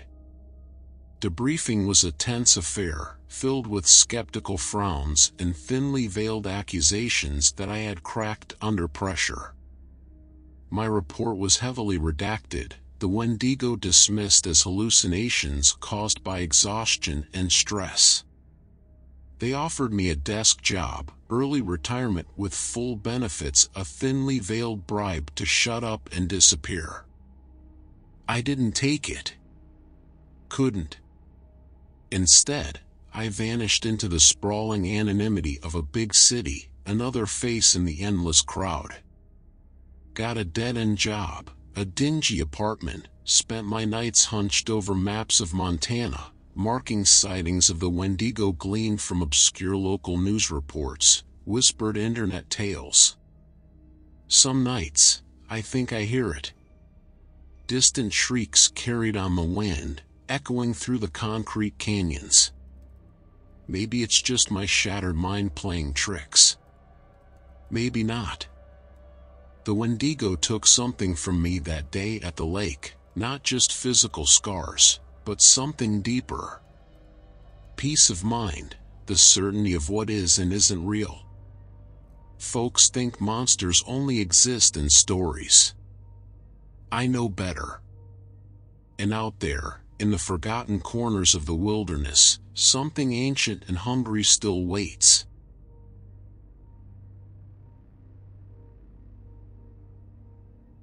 Let me tell you about those Pine Barrens in Jersey. Folks think it's just scrubland, maybe some mobsters dumping bodies where nobody will find them. Truth is, there's something older hiding in the shadows of those twisted pines. Locals know bits and pieces, whisper tales about the Jersey Devil and lights flickering in the deep woods. Call me Tanner, and I've been with the agency long enough that campfire stories don't scare me much. Or well, they didn't. Thing is, we got wind of strange happenings near a hush-hush military base nestled in the Barrens. Supposed sightings, livestock mutilated, the kind of stuff that'd usually get filed under crackpot ramblings, only this time there was hard evidence. Security footage, blurry, grainy, but something moving just outside the base perimeter, something wrong. So, they sent me. Figured a routine investigation wouldn't spook the higher-ups so much. Packed the usual gear, plus a few extras off the unofficial company checklist, motion sensor cameras, the fancy, heat signature kind, and blessed silver, for good measure. Gotta love a job where thoroughness includes prepping for werewolves and demons. Spent the first few nights trekking into the dense pines, that oppressive quiet settling over me like a shroud. It ain't normal, that kind of silence. No crickets, no frogs, just the pounding of my own heart in my ears and the rustle of leaves that might have been the wind, or might have been something else. First hit came on the third night. One of the motion sensors went off, its red light blinking frantically in the darkness. Camera was ripped apart, the lens shattered. Found tracks the next morning, unlike any damn animal I'd ever seen. Too big for a dog, the gait all wrong for a bear. And the claws, Jesus. Like knives had been raked through the soft earth. Don't go in there alone, son, the old gas station attendant had warned, his roomy eyes filled with a fear that put my training-honed skepticism on edge. Reckon I should have listened. Tracking the creature was its own kind of hell. That thing knew the woods better than any human alive. I'd find the occasional chilling clue, a scrap of fur snagged on a branch, the stench of something rotten and feral hanging in the air. And always, the feeling of being watched, of being stalked by a predator far savvier than me. Then came the night the trap almost snapped shut. Found a hollow, half sheltered by a gnarled old oak, and in it, half-devoured deer carcass. Perfect spot for an ambush.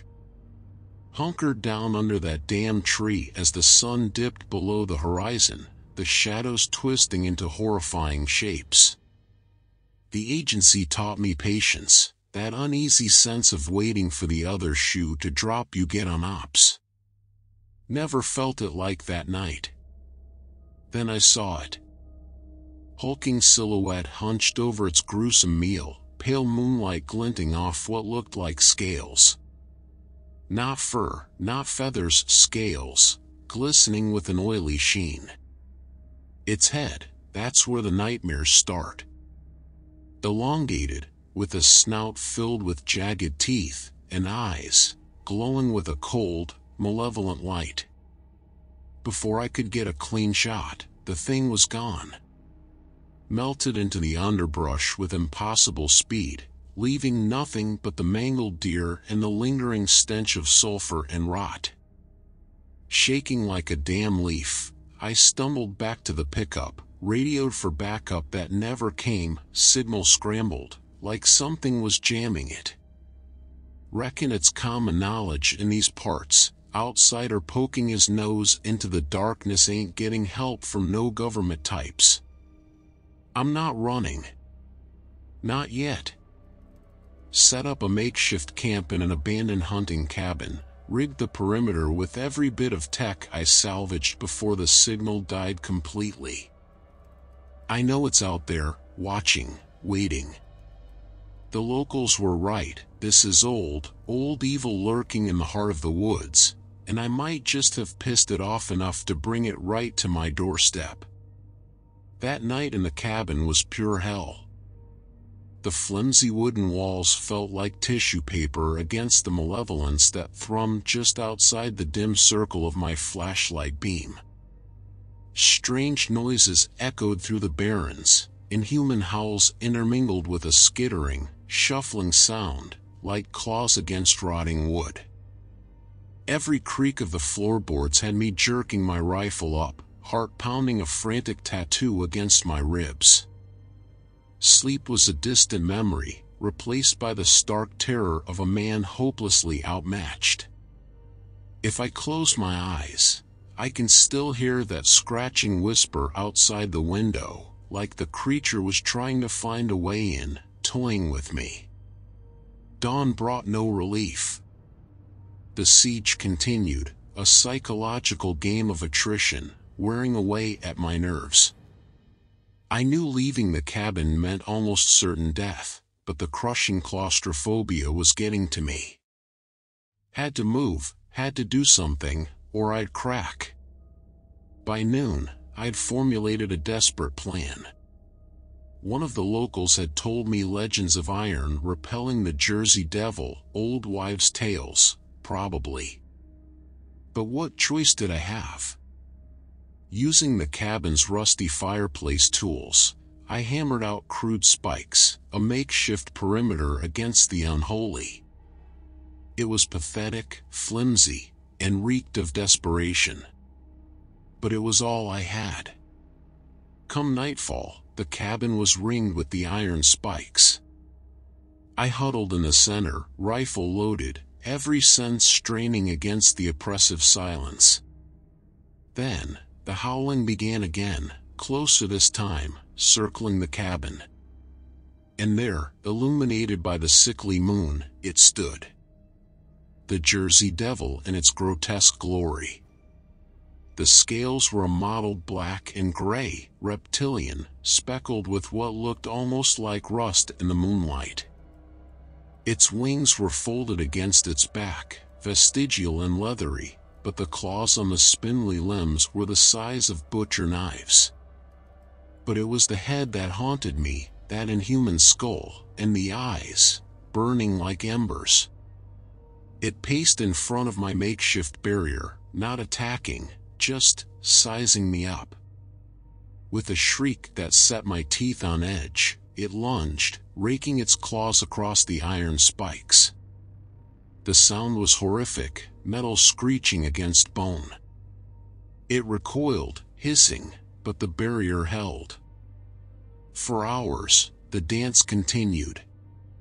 It would test the boundary, howling its frustration, and I'd wait, drenched in cold sweat, praying those flimsy spikes were enough. Then, just as sudden as it started, the attack ceased. The creature slinked back into the woods, leaving behind an echoing silence. Dawn broke, gray and somber, painting the bloodstains marking the iron barrier.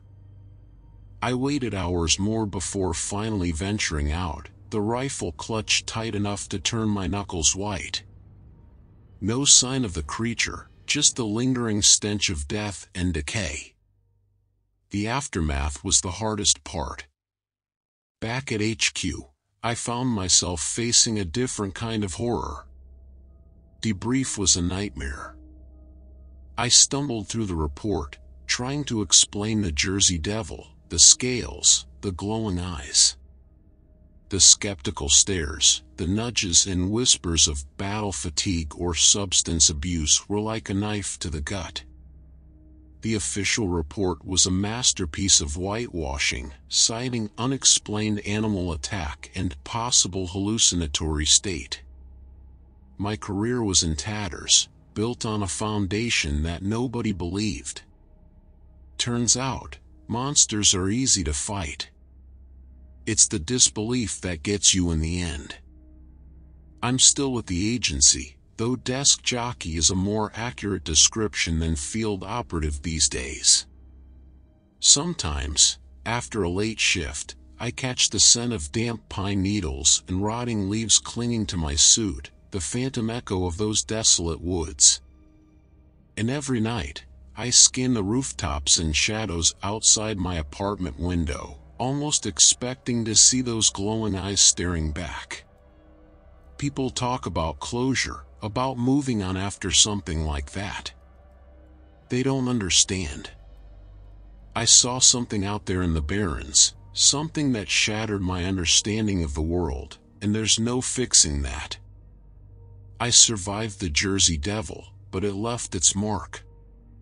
I'm living proof that sometimes, the real horror isn't the monster itself, it's the knowledge that the things lurking in the darkness are all too real, and nobody will ever believe you. Sometimes, the aftermath is a fate worse than death. I'd face that creature again in a heartbeat, rather than live the rest of my days trapped between a truth I can't tell and a world that thinks I'm insane.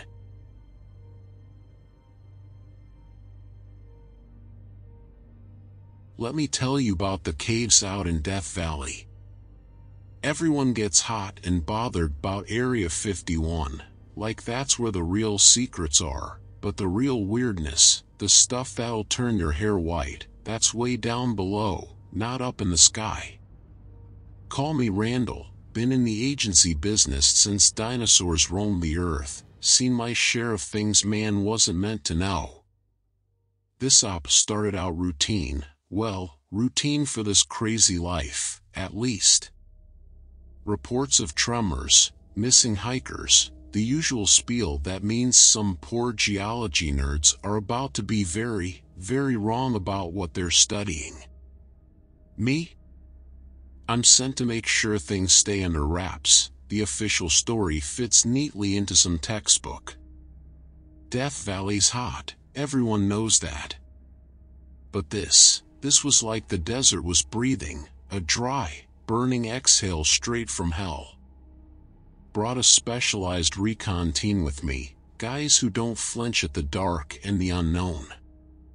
Caving expedition gone wrong, a cover so old it's practically see-through, Griffin joked, him being the closest thing to sunshine and optimism on that team.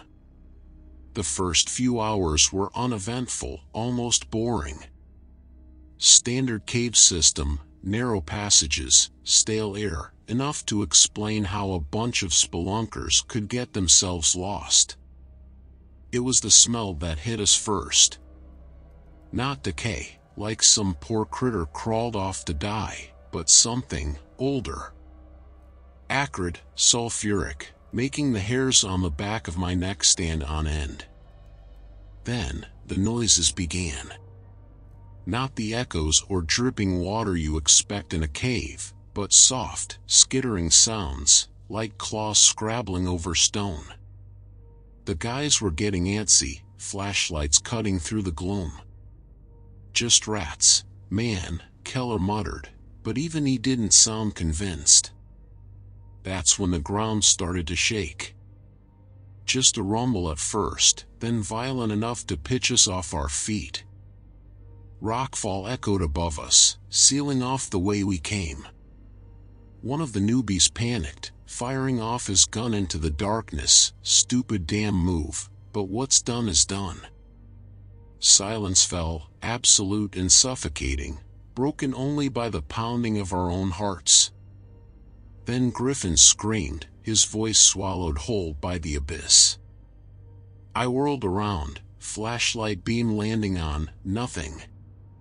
Griff was just gone, vanished without a trace. Griffin. Keller was edging backwards, his face pale under the harsh lights. I knew the look. Guy had lost his bottle. Can't blame him, not with whatever the hell we were dealing with down here. We found what was left of Griffin further on. Not much. Just scraps of gear smeared with blood and something else. Slimy, glistening, like the damn thing had half digested him before spitting out the remains. It was Keller who spotted the creature first. Perched on a ledge high above us, a silhouette against the darkness. Hulking, segmented thing, like a cross between a centipede and a lizard, only way bigger than anything nature ever intended. Its eyes, they shone dull red in the weak light, reflecting back our terror. Thing was toying with us, I realized. Circling, letting us catch glimpses of its segmented body, its long, whip-like tail. The stench was overpowering now, making me gag. With a shriek that peeled away the last bits of my sanity, the creature lunged. I fired off a few shots, more out of desperation than hope, but it retreated with uncanny speed, disappearing back into the shadows.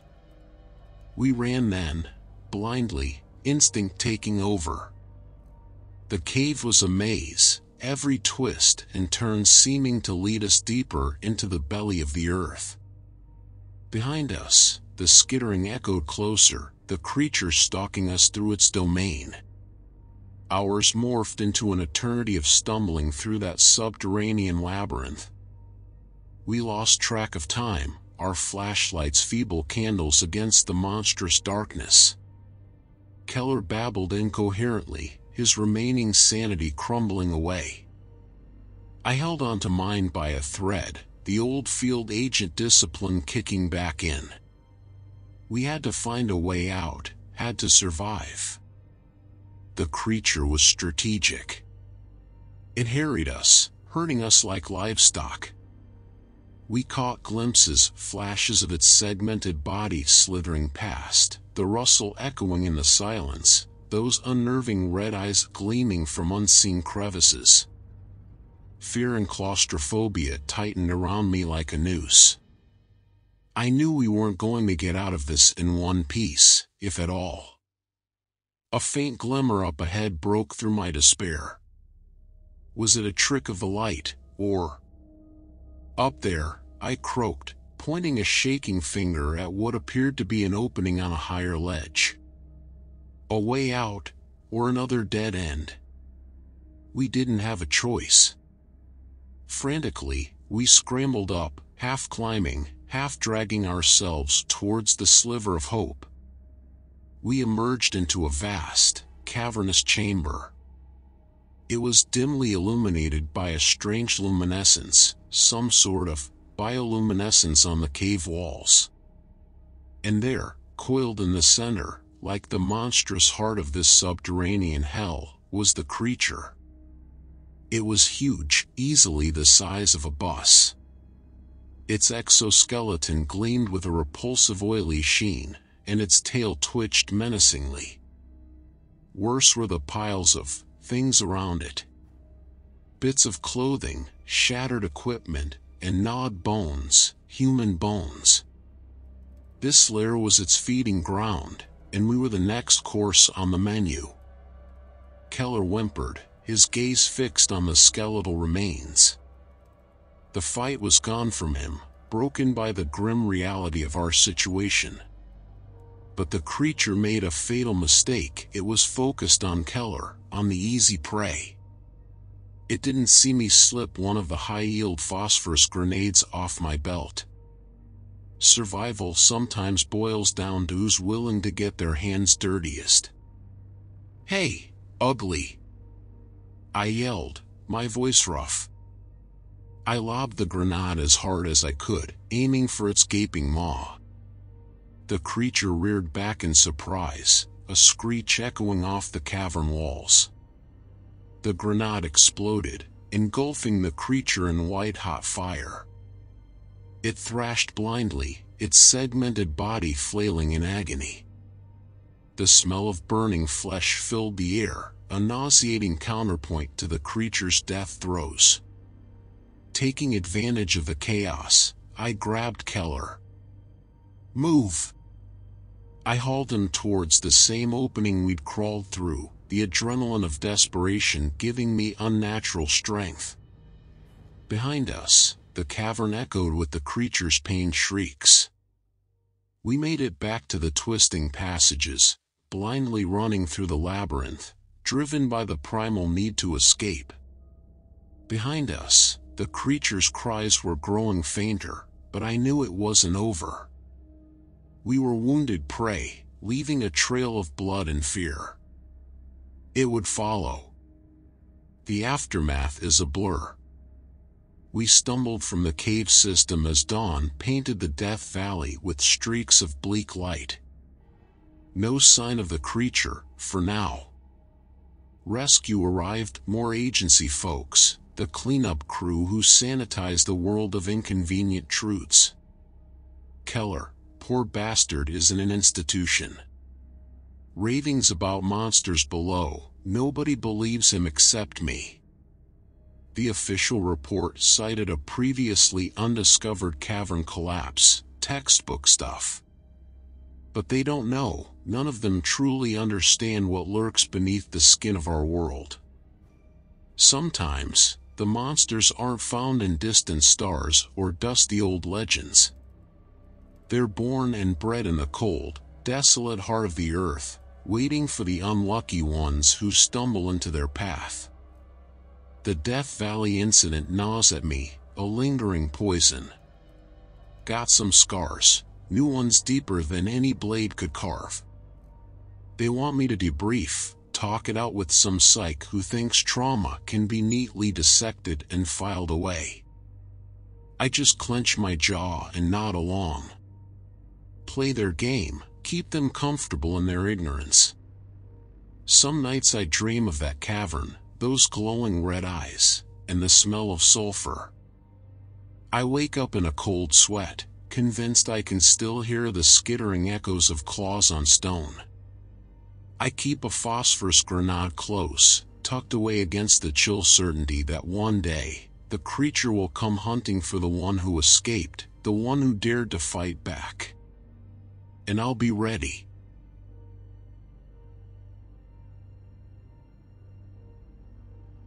Let me tell you, those Black Hills in South Dakota always gave me the creeps. There's something ancient lurking in those woods, something that whispers of a time before cell phones and classified briefings.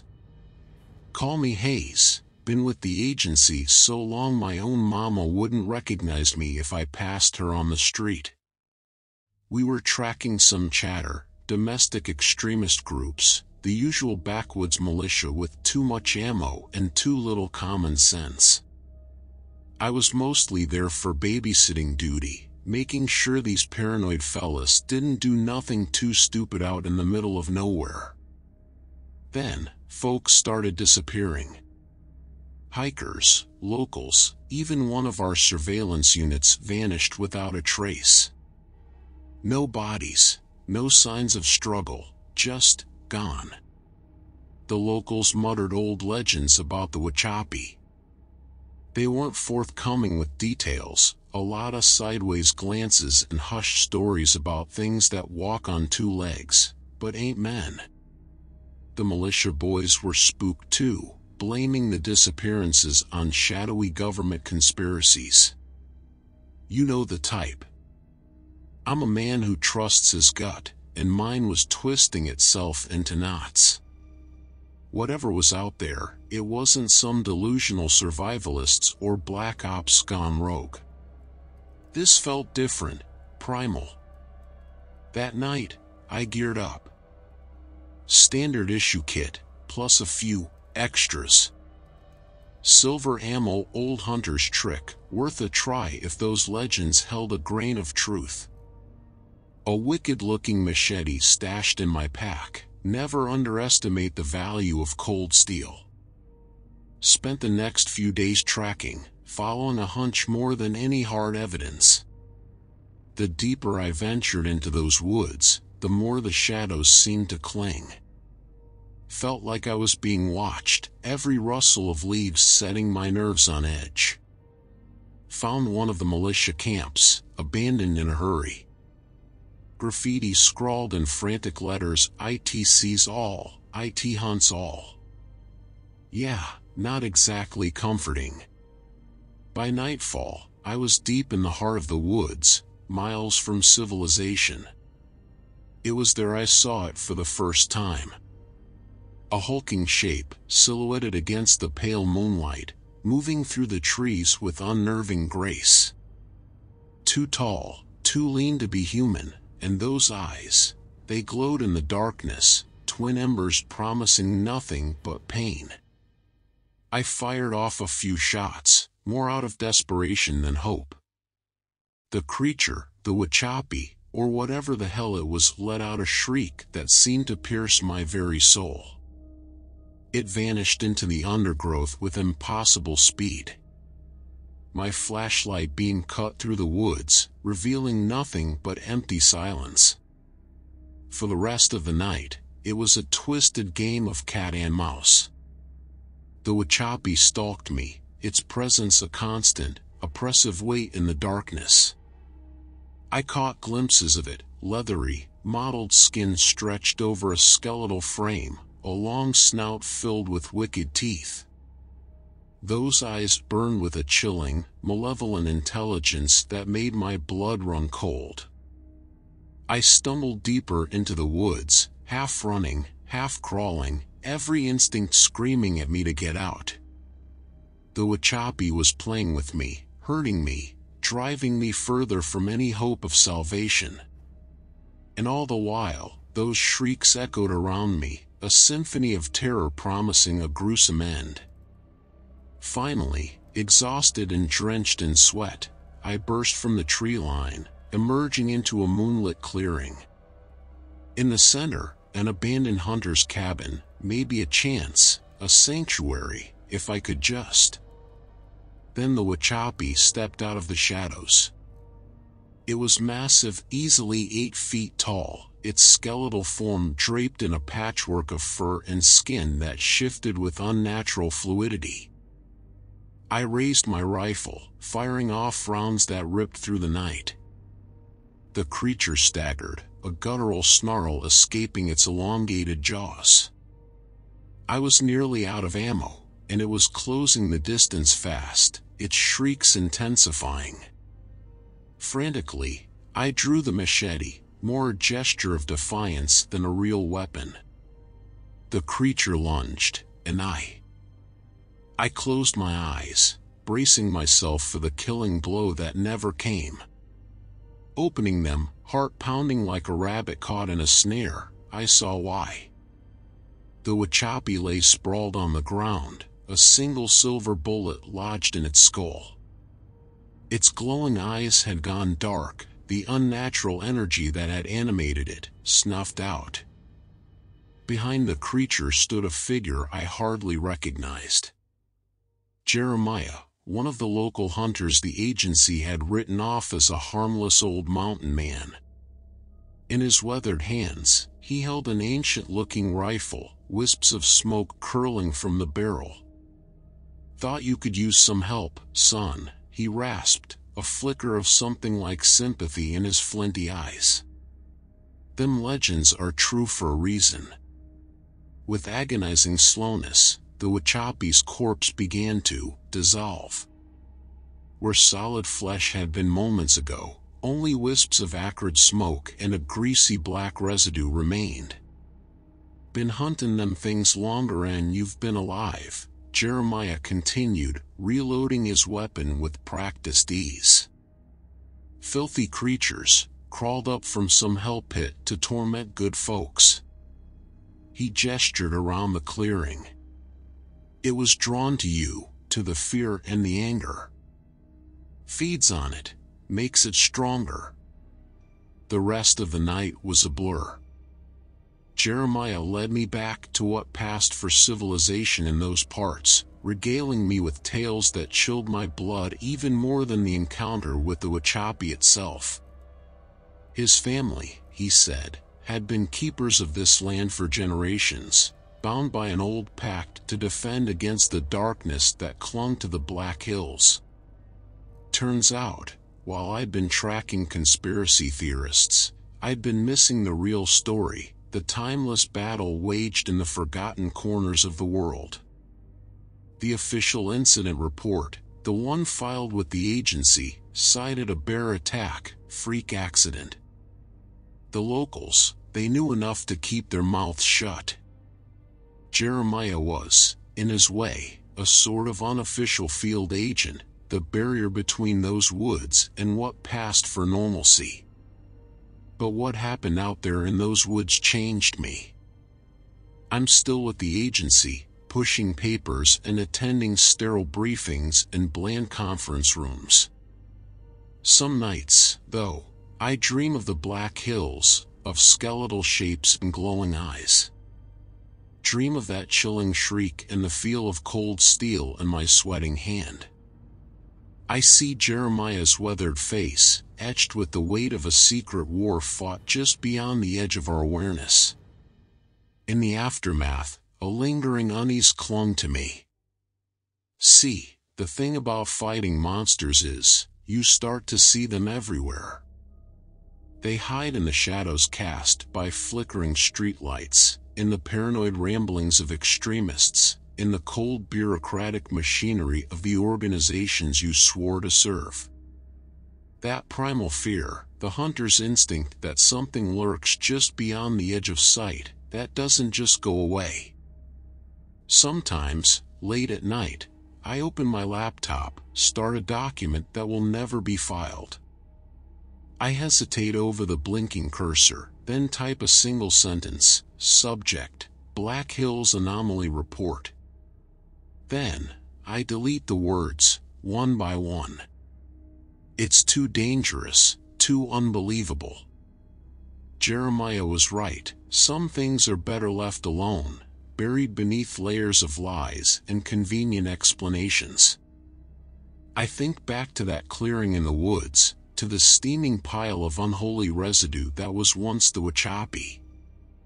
The creature itself might be gone, but the questions it raised, the chilling implications, linger. How many other creatures stalk the forgotten corners of our world? How many unseen guardians fight their lonely battles against the encroaching darkness? The agency deals in verifiable threats, the quantifiable dangers presented by hostile nations and extremist groups. But out there, in the ancient forests and desolate mountain ranges, another reality exists, one where the line between myth and nightmare blurs. The tragic aftermath isn't some neatly concluded report. It's the knowledge that the true threat might never be fully comprehended, never truly defeated. It's the haunting realization that the monsters we should fear the most may be the ones we never see. Sometimes, ignorance isn't just bliss. It's survival.